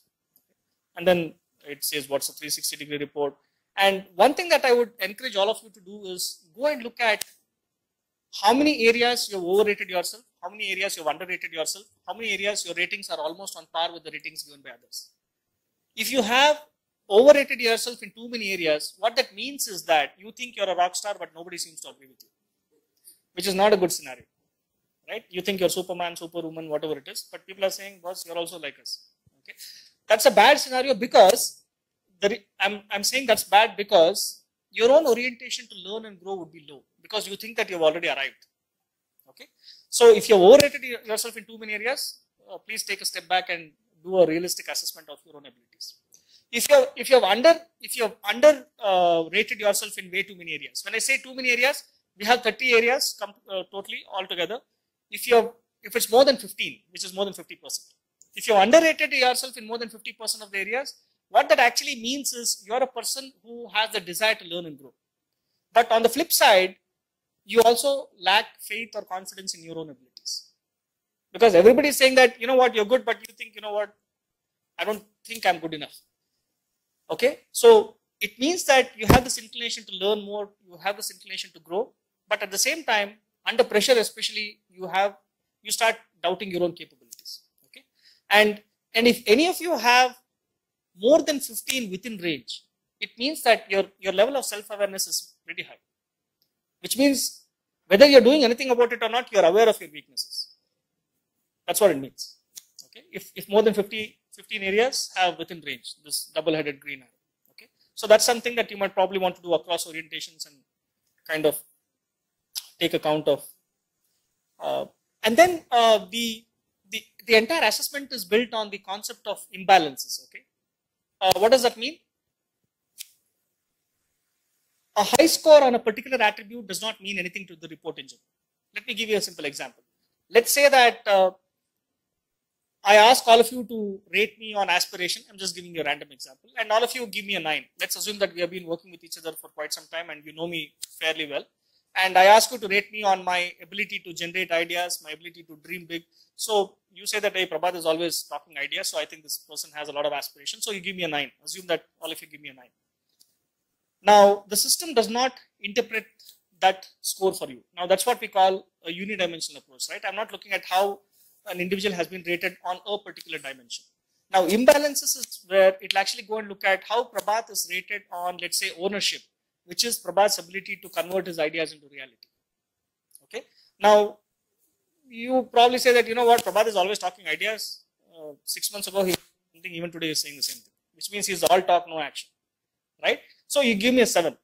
What the system does is, it'll call this a value imbalance, which means Prabhat is more oriented towards a particular value, which is aspiration, and less oriented towards another value, which is ownership, right? Because of which there is an imbalance. And what is the implication of this imbalance? Prabhat is more of a dreamer than a doer. Talks a lot, no action. Now, that's what the entire assessment and the report is based on, this concept of imbalances. Okay, so if you got a 10 on something, that does not mean anything to the assessment. It'll go and look at, okay, how have you scored on this and this and this. It'll actually go and look at what are the imbalances and tell you, yeah, these are the imbalances you have developed over the years, and this is what you have to do to fix this imbalance and move to the next level. Okay. So, and then it also says, so the third page is where your actual report starts. Okay. So the first orientation that we measure is your achievement orientation, which is your own ability to set goals and achieve results. So there are 6 attributes here, and what we are saying here is your ability to achieve results is based on the interplay among these 6 attributes. Okay. Now, for each attribute, you will see how you have rated yourself. You will also see how others have rated you, which is a simple average of the ratings given by all your respondents. And then you also see a gap. The gap is your score minus others' score. And in this case, this person has actually underrated himself across all the 6 attributes. That's what it means. You see the downward arrows, right? And the range here, the last column, right? You see a number there, a 2-decimal number. That actually indicates what is the max minus min given to you by your respondents. What I mean by that is, if you invited 5 people to give you feedback, one person give you a 9, which is the highest, and the other person give you a 4. The range is 9 minus 4. Now, how does this matter to you? Let's say that you invited 5 colleagues, and let's say that the range is 5. It means that somebody gave you a 9, somebody gave you a 4. What you might probably want to look at there is, how can you be perceived so drastically differently by the same set of people? It's actually like, it's like I have these 5 people that I work with. This guy is saying, hey, Prabhat he wants to become the next Ambani. And she is saying, Prabhat is happy with the 5,000 salary. There's something wrong there, right? So you might probably want to kind of go and talk to people who give you feedback and ask them, hey, I'm not going to beat you up, right? Especially if it's a direct report. You please tell me honestly what you gave me and why you gave me that. Okay? Because why are you being interpreted, or why are you being perceived so drastically differently by the same set of people you work with? Okay, that's something that might be of interest to you.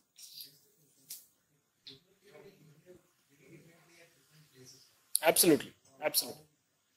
It's not different places. So one of the things that we do, I think in this case, I don't know, did all of you get multiple reports, like a 360-degree report, a collaborative report, right? So what we do for that reason is we give you different reports. For example, there's one report that actually tells you how you've been rated by your manager. One report that tells you how you've been rated by your direct reports. So instead of taking a 360 and looking for something like this, you might probably want to take a category-wise report. For example, take a report based on the feedback given to you by your direct reports, right? Like 7 people give you feedback. Now there, definitely, why are you being different to all the direct reports? And that too so drastically differently. Same category, yeah. They're all direct reports, or they're all colleagues, they're all vendors, they're all friends, they're all customers. Okay, so it makes more sense when you're actually looking at a category-wise report. 360 is where we roll up the feedback given by all categories of people. There it might not make sense. Yeah, obviously, your manager says something else, your direct report says something else. That's there for sure. Okay, and then what you also see is, out of the 6 attributes, there is one attribute that's highlighted in red. So what we are saying is that based on the feedback given by your respondents, that's your low score. So if you want to enhance your ability to achieve results, that's the area that you need to work on. In this case, it's time sense in the sample report, right? And then what you see in the next section is an interpretation of all the imbalances. Like I was telling you, if my aspiration is high and my ownership is low, that's what we call an imbalance, and that imbalance has a certain implication. That's what is explained in the next section. So you can actually go and read through all the imbalances. And the scores that you're seeing here, these are all the scores given to you by your respondents. These are not your self scores. Your self scores are used only to calculate your action perception gap. That is your scores minus other scores. But for analyzing your orientations and to give you interpretations, imbalances, we are going by other scores. Right? So this is my second orientation. So this is my ability to build healthy relationships. So we are saying that your ability to build and sustain healthy relationships is based on the interplay among these 5 attributes. Again, here again, we do the same thing. How you have rated yourself, how others have rated you, what's the difference? And here again, you see that there is one area that's been called out as my improvement area, the one that's highlighted in red. So if I want to enhance my ability to build and nurture healthy relationships, that's the area that I need to focus on or improve. Okay. So here again, you'll see the implications. So how many of you got anything other than expression as a low score here? Okay. No, okay, achievement, how many of you got anything other than, there's no pattern here. So how, aspiration, anybody got low? Okay. Ownership? Optimization? Okay. Involvement? So optimization low, you are people who will slog, right? You don't look for smarter ways, you should start looking at smarter ways, right? Okay. Involvement low, please go into details. Your eye for detail is low. You might end up losing a lot of time in rework. You should have done this instead of that. So, right. Planning, yeah, I wouldn't expect any of you to be low here because it came up as an overskilled area. So all of you are maybe overdoing it. Time sense. So time sense is basically whenever you're working on an idea or initiative, do you time it well? Right. So, I mean, do you analyze the context and then see, is this the right time to do this, or you'll say, I know how to make it work. And anybody? Okay, I was surprised if anybody got anything other than expression as a low score here. Like I was telling you, this is more a cultural thing, right? So we have seen this pattern across Asian countries. So most of us are low on expression. Okay. And then the next is leadership orientation. So this is your ability to influence people and events. So here we are saying your ability to influence is based on the interplay among these 7 attributes. So how many of you got influence low? Most of you should have got influence low because that's the group's low score. Empowerment also most of you should have got low. Yeah, so that's the empowerment. So those whose influence is low, please make sure that people don't take you for a ride. If you have to speak up, speak up. Being assertive is not being authoritative. Please understand the difference. Okay, it's okay to be assertive. The problem is when you start becoming authoritative, right? And those who are low on empowerment, please don't be authoritative. Okay, be more empowering, empower others, don't micromanage. Let people use their brains. Okay, don't think that, see, sometimes what happens is people who are low on empowerment are too scared of something not working. They don't want to take any chance. They are afraid of failure. So they will trust only themselves. They will not trust anybody else. Right? So please start trusting people. They are also capable. They are also skilled. Give them a chance. Maybe start small. Give them a small project. Even if they mess up, it's okay. And then, okay. Credibility low. This is a scary thing.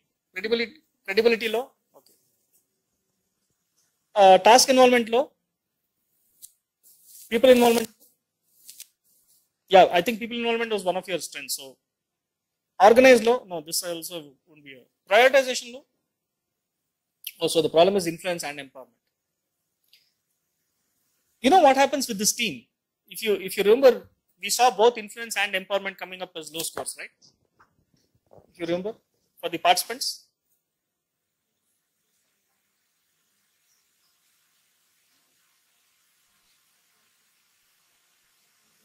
See, if influence and empowerment is coming up as low scores, it's a catch-22 situation.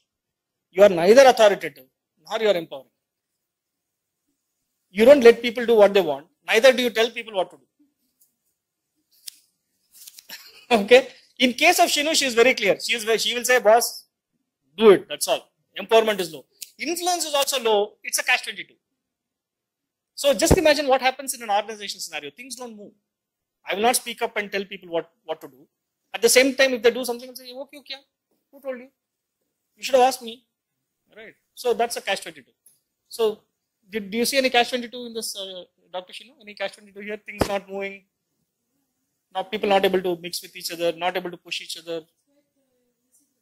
It's like it's more like everybody will do what they want to do when they want to do. It will be like that, and nobody can change it. Right? That's that. It will be a stalemate, right? Nobody will push anybody. Nobody will drive anybody, influence anybody. Everybody will do. I will do this only after the last date. That's it. No questions asked. Right?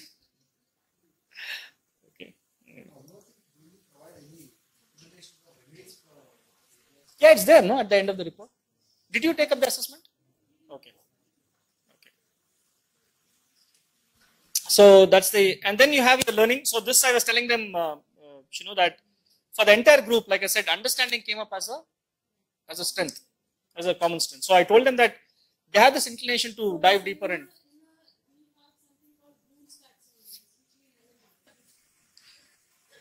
So the way the way we would probably interpret that here is we don't stack rank any of these attributes. We don't say this is better than that. Okay. All that we are saying is every attribute is important. You're more inclined toward this attribute than the other attributes. So in your case, as you saw, your integration is low, which means all of you understand but you don't apply. And your initiative was also low, right? If you remember. So again, coming back to the same point, how many of you will go back and Google on assessment-based analytics? The answer is 0, right? So you will talk about it again when I'm here, you are here next time, Saturday. Till then, forget it, right? And then finally, you have your nurturing. So nurturing orientation is your ability to share feedback. It's your ability to share opinions and nurture people around you, okay? So how many of you have outspokenness low here? Okay, in the previous section, how many of you have understanding low?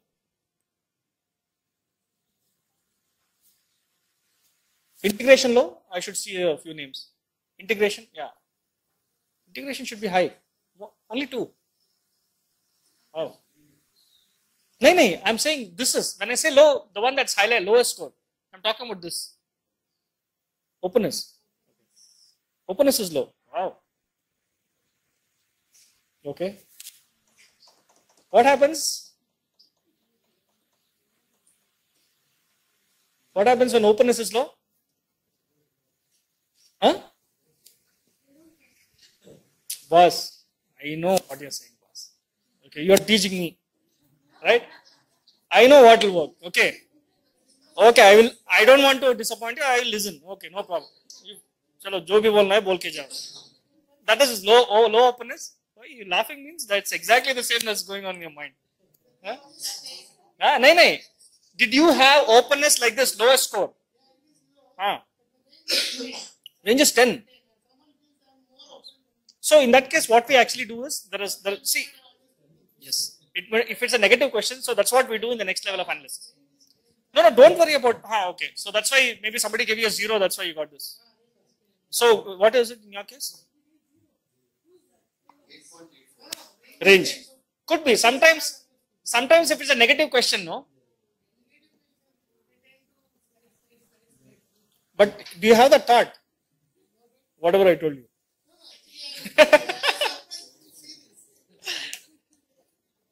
I thought I just said what was on your mind. No? Oh. Now you should, maybe what I would recommend is go back and talk to them. Right? Because it's not good to have openness as a low score. Right? Because it's harder to change than any other score. Yeah.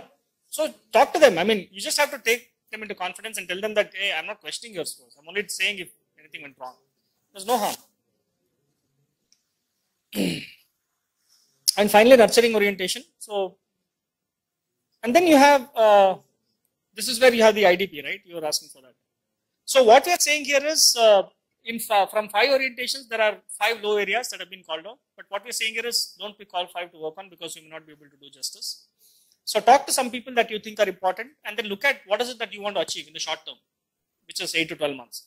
So, and then pick only 2 areas to work on. Because why we say 2 areas is because if you see all these are behavioral dimensions, right?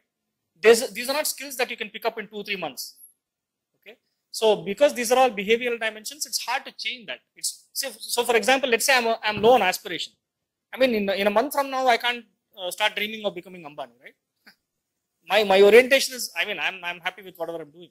So it needs a lot of dedication. It needs a lot of focus for you to change any of your behavioral attitudes, right? I mean, so that's what we are saying here. But what you also have is a small set of action items for each of your low areas.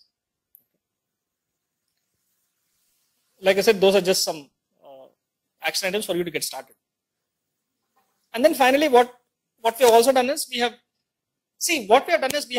brought in the analogy of a wheel to help you understand how these imbalances are affecting you.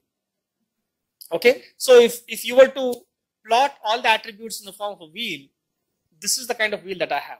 So with this wheel, will you have a smooth ride is the question, right? No, I mean, all of us will have, I mean, definitely. So definitely all of us don't want to have a wheel like this because our journey is not going to be smooth, our ride is not going to be smooth, right? So what we have done here is, if you remember from what you saw during the analytics, we have grouped those 30 attributes into 3 areas. This is the wheel. So we are saying that this wheel is affecting your execution capabilities. And then if you go next, what we are saying here is, so we are saying all of us want to grow outward, right? We want a bigger wheel, we want a smoother wheel. So the first step for you, and this is what we say is part of your long-term development, right? I mean, you can't improve in 30 behavioral dimensions in like a year or 2, right? It's like reinventing yourself. So we are saying it's a long-term plan, 3 years, 5 years, whatever it is.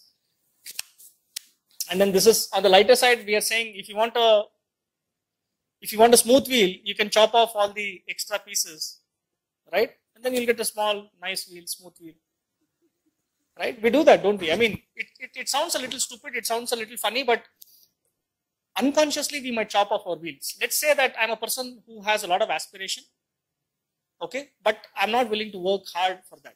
What will I do? I'll stop dreaming. I will only keep talking ideas to everybody. Everybody will feel happy, clap, and then nothing will. That's what is called shrinking your wheel, right? Unconsciously we are doing it. Okay, it is just that you're not pushing yourself beyond a particular limit. You're not living your potential. Okay? And then, like I said, these 7 attributes are what we call the hub that holds all the spokes, 15 spokes together. So these attributes indicate what is your extent of involvement or what is your extent of engagement in whatever you do. It could be in your task, it could be in your relationships, it could be in your learning. Okay, so these attributes or these parameters tell you what is your extent of engagement or involvement. Finally, you have these. So again, going back to the analogy of a wheel, all of you have. Do all of you know that there is something called a cotter pin that holds the spokes and the hub together? I know I'm getting too mechanical, but right. So if you actually look at the composition of a wheel, there are spokes, there is a hub, and there is a cotter pin that holds the spokes and the hub together.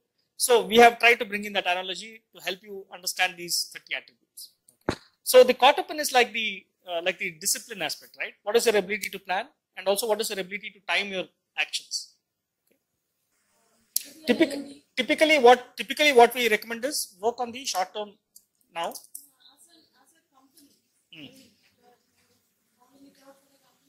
So that will be there in the group analytics, no?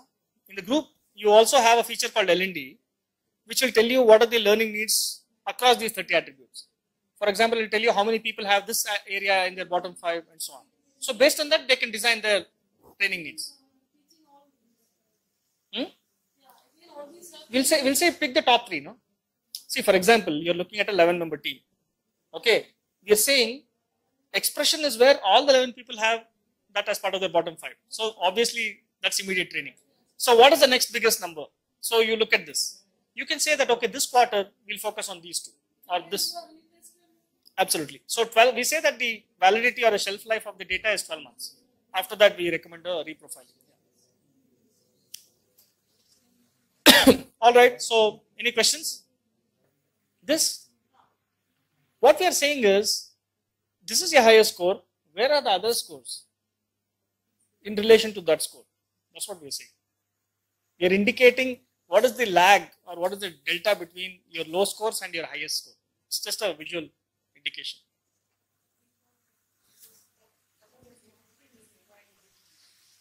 So what you're actually saying is, first of all, see, this is your lowest, right? So you build it to this level first. See, we are talking about the wholesomeness. So we are not saying, see, typically, I mean, I don't know if it would be appropriate to bring this up. If you look at the Western way of development, right, they talk about specialization. For example, if you're a strategist, we want you to do strategy. We don't want you to do anything else. If you're a planner, we want you to be a planner. So if you look at the Eastern philosophy, right, we talk about wholesomeness.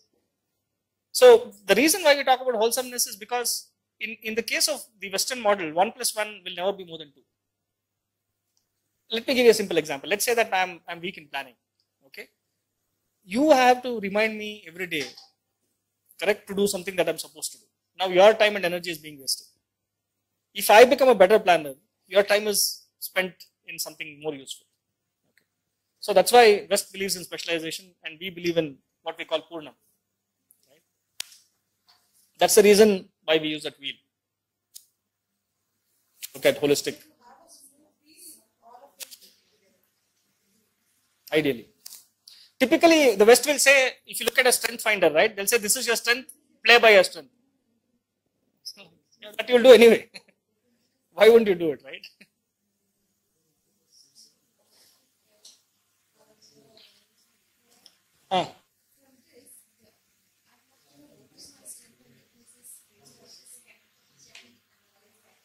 The highest score in each orientation is your strength. If you look at every orientation, do it orientation wise. If you want to understand what is your strong area, do it at an orientation level. Because that is, for example, if you look at achievement orientation, that's your ability to achieve results. There your highest score will be your strength in achieving results. Your lowest score would be, that's what is hampering your ability to achieve results. No, that model is for the group. We are actually building something similar for individuals also, but at this point of time, that's meant for groups.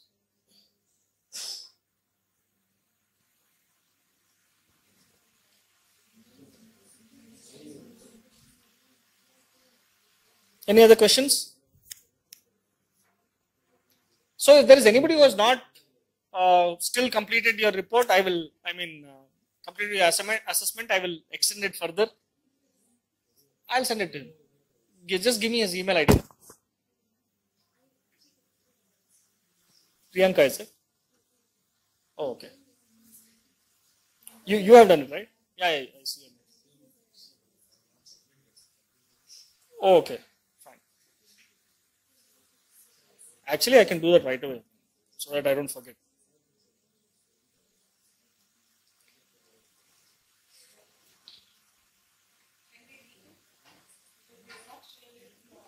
You didn't do it seriously. Yeah. In your case, you did it. That itself is a great thing. Forget doing it seriously. We extended. You asked Dr. Shinu. We extended 4 times. That's why I said you did it. That's a great thing.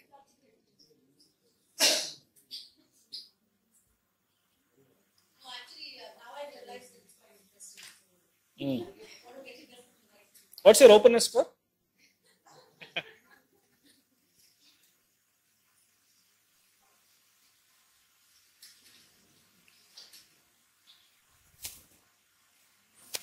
Um, so sorry, Preeti, is it? Who else?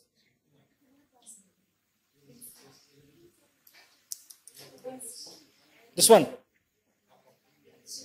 Shiv Kumar, huh? And Kumar Bhaskar also.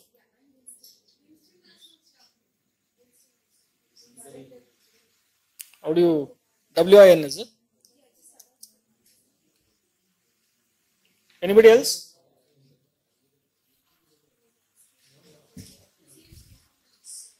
What? I'm extending it. I'm doing it.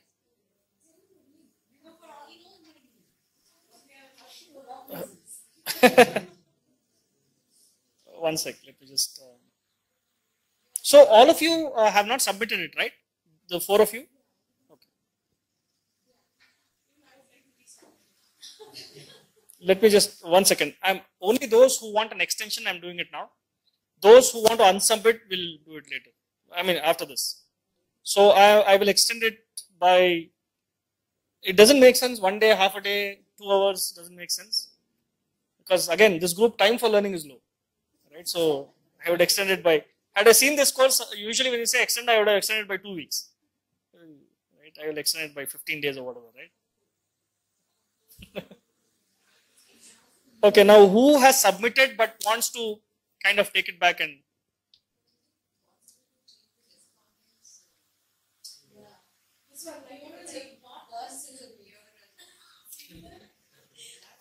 that's a backend. We can't do it. I mean, we can't do it through the interface.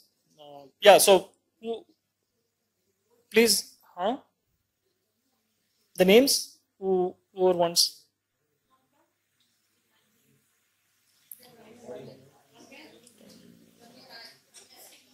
Geetanjali. Anybody else? Geetanjali, Ramya, Mamta. No, no, no, no. Yeah, yeah. It's like unfreeze. You will continue from where you left off. Right.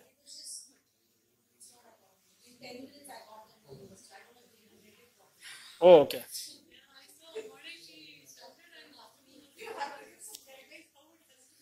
No, no, no. Do it seriously. That's all. That's the only thing I'll tell you. No other guideline. Do it seriously. Which you do one thing. What did you invite them as? Now invite them under some other category, no? So that you just get that report. What I'm saying is, I can't go delete. See once. So once somebody has done the thing, I can't go delete it, right? Because no, that doesn't make sense. We should not have such options because people will not trust the system. I can't just go delete what you gave me, right? I mean, what's the point? So we don't even have those features. You can invite more people, or if but you can do it yourself, or even you do your self-assessment. You didn't do it. Don't worry about it. No, no, no. Don't do that. Don't have that. Hey, I mean, so if you see a gap between your scores and other scores, don't redo it and make sure that you're closer to others. Yeah. So that's good. That's the learning for you, right? It's like this is what I think about myself. This is what others think about me. So there is a gap. So what can I do about the gap?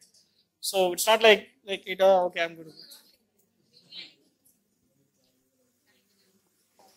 What's the gap? I mean, is it too much? All attributes? That's okay. No, that's fine. That's absolutely. I will tell you, a lot of people will get 25 overrated, 30. We have seen people like 30 overrated. All the upward arrow. They think they are Spider-Man, Superman, whatever it is, right? It's okay. I mean, no, don't worry. That's something that you have to go deeper into and find out why. So I will just.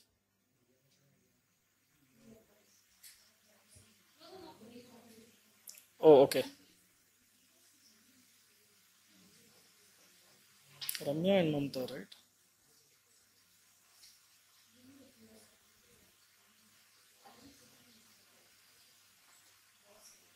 Oh, okay. I have moved it to Ramya. I will do it once. I will do it a little later. Okay, Mamta, I'll do it a little later. The thing is, I moved all the data to analytics now. I'll have to move it back and then. Okay, I'll do that.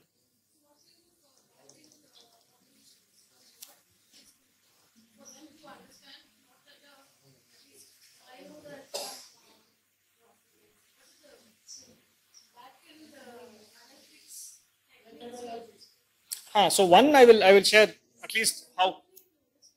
See, we do a whole lot of we use a whole lot of functions, formulas, and a whole lot of stuff, right?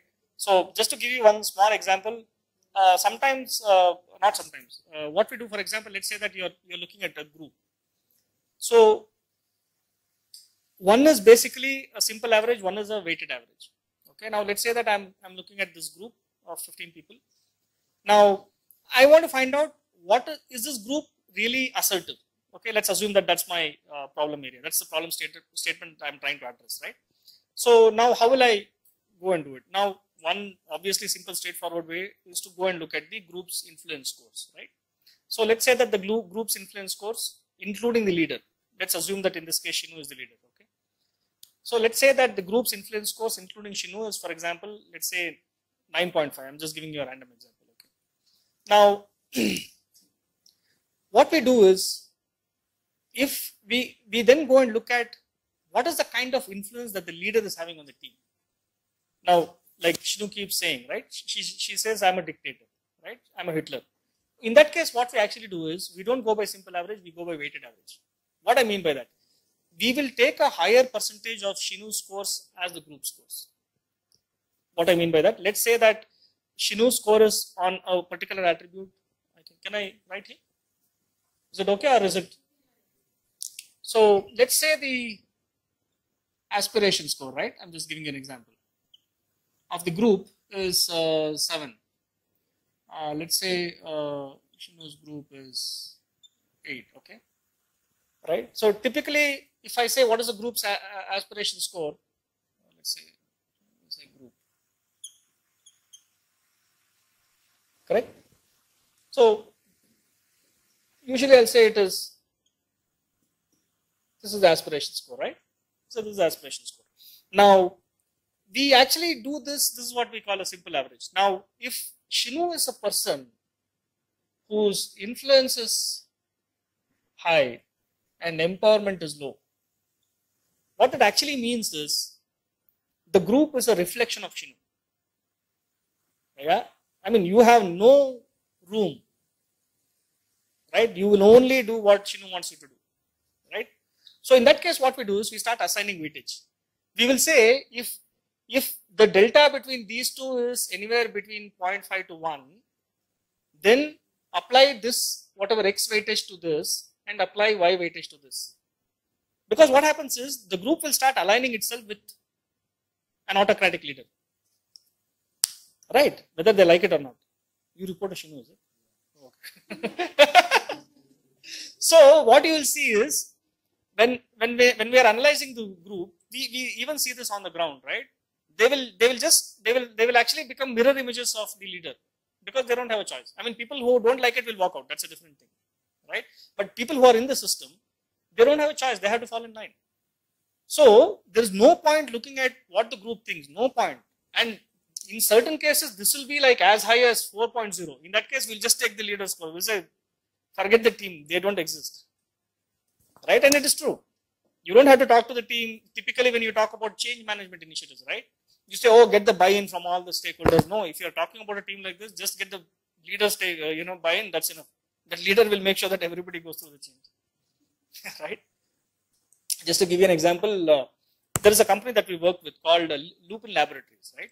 So we kind of did this assessment and analytics exercise with one of their, sales teams. All of you understand how a pharma industry works, right? So they have a lot of field personnel, people who go to doctors and pitch their products and things like that. And so they have these hierarchies. You have regional sales managers, and so on. So we did that with one of their sales groups, which had about 100 sales managers and regional sales managers. And we also did that with another group, which had about 60, 70 sales managers and regional sales managers. So there was striking contrast between these two groups. In group 1, which had like this 100 odd people, right? Let me also name it. It was called Respira, where they make this respiratory drugs or whatever. And this was some Respira specialty care or something.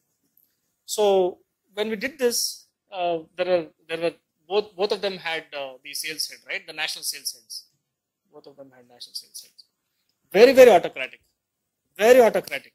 You will not believe, and that's what we told them. So we had this, we kind of interpreted and then we had their HR head, we had their sales heads. So we were presenting their sales data to them. So we said, this 100 people, you're actually being run like a military force. You will not believe, each one calls the other one a commander. They burst out, started laughing when we said, this one is being run like a military unit. They were just rolling on the ground and laughing because they really call each other commander. Good morning, commander. Hello, commander. I mean, it's stupid, but that's what they do. And the guy who was heading it said, that is the discipline we want in our sales force. We want to take on Cipla, which has 500 people to sell respiratory drugs. How can we take on that? We have to be an army. Their mindset is like that. When I was explaining, I just told them you're operating like she said, I'm like Hitler, right? So I said, you operate like an army. They said, yeah, we operate like an army. That's true. So in that case, then you don't even have to look at the group scores at all. We just apply the weighted average and give a very high percentage to the leader scores. So for example, when I'm looking at another orientation, for example, in this case, we were saying, oh, your learning orientation, we are saying, in this case, we will say that, okay, the group is low on, let's say, time for learning. Then we'll go and look at what is the leader score. Because if the leader wants you to learn, you will learn. You will learn. I mean, there is no two ways about it. Right? Because you are dealing with an autocratic leader. So that's one simple thing that I gave you, right? So if you kind of also want to know, for example, we do this peer mentoring. How do you come up with a peer mentor? For example, in this case, if you remember, we said, hey, you are low in this particular area, and there are these 2 or 3 people who can actually be peer mentors for you. So one is basically some simple logic that we apply at the back end is, so for example, let's say that my planning score is 7, right? And now I have to be recommended a set of peer mentors from the group that I am a part of. Okay, so let's assume that Shinu has a planning score of 8. You have a planning score of 7.5, right? You have a planning score of 8.5, for example. So what the system does is it'll actually go and look at who else in this group has a planning score of, let's say, at least 1.5 more than Prabhat's planning score. Okay, I mean, there are like different things. I'm just giving you a very simple example. Then it'll actually go and look at, if you remember, we have something called,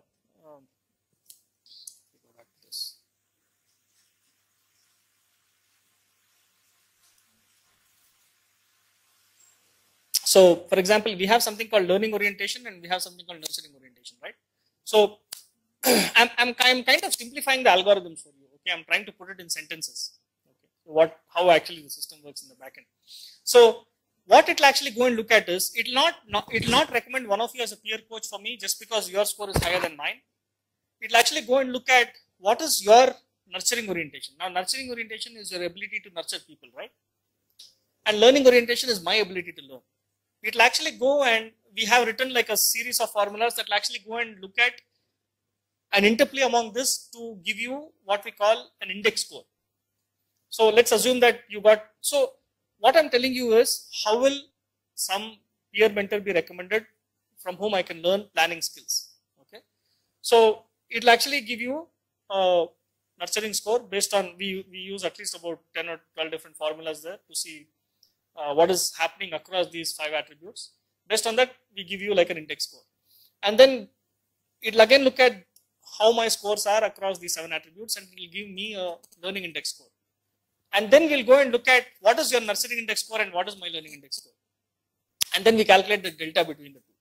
And the person who gets recommended as the first mentor is the one with the lowest delta. I hope I'm right.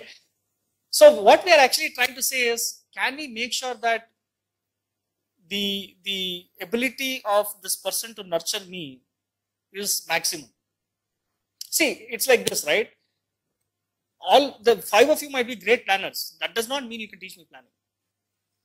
All of you agree? I mean, this reminds me of my college days. We had a guy who was IIT Kanpur. He was teaching us mathematics. Everything would just go as bouncers. In 2 steps, he would do integration. I mean, boss, we need at least 20 steps. I mean, we are not at your IQ level. Just because you are good at something does not mean you can be a good mentor. That's the logic. So what we are trying to do there is we are trying to see what is the alignment between somebody's ability to nurture and somebody's ability to learn. And only when there is an alignment, that person can actually be a mentor. Otherwise, the whole mentoring exercise will fall flat. Right? So let me give you a simple example. One of the things I told you how we come up with a nurturing index, right? So let's assume that I'm a guy who's very outspoken, which means I'm a guy who will share my opinions like this. I don't even think twice. But let's assume that my concern is very low. I'm just giving you one of the probably 30 or 40 different things that we look at. Let's say my concern is very low. What that means is whenever I'm talking, right, I'm really not worried about how you feel inside. Right?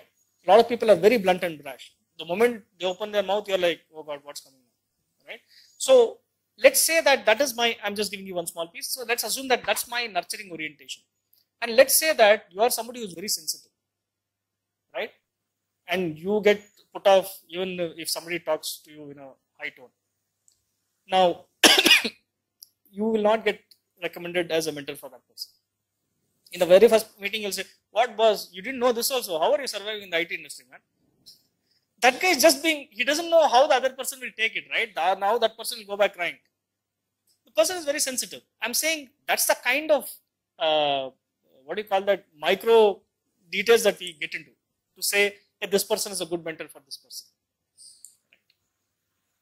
Right. Okay.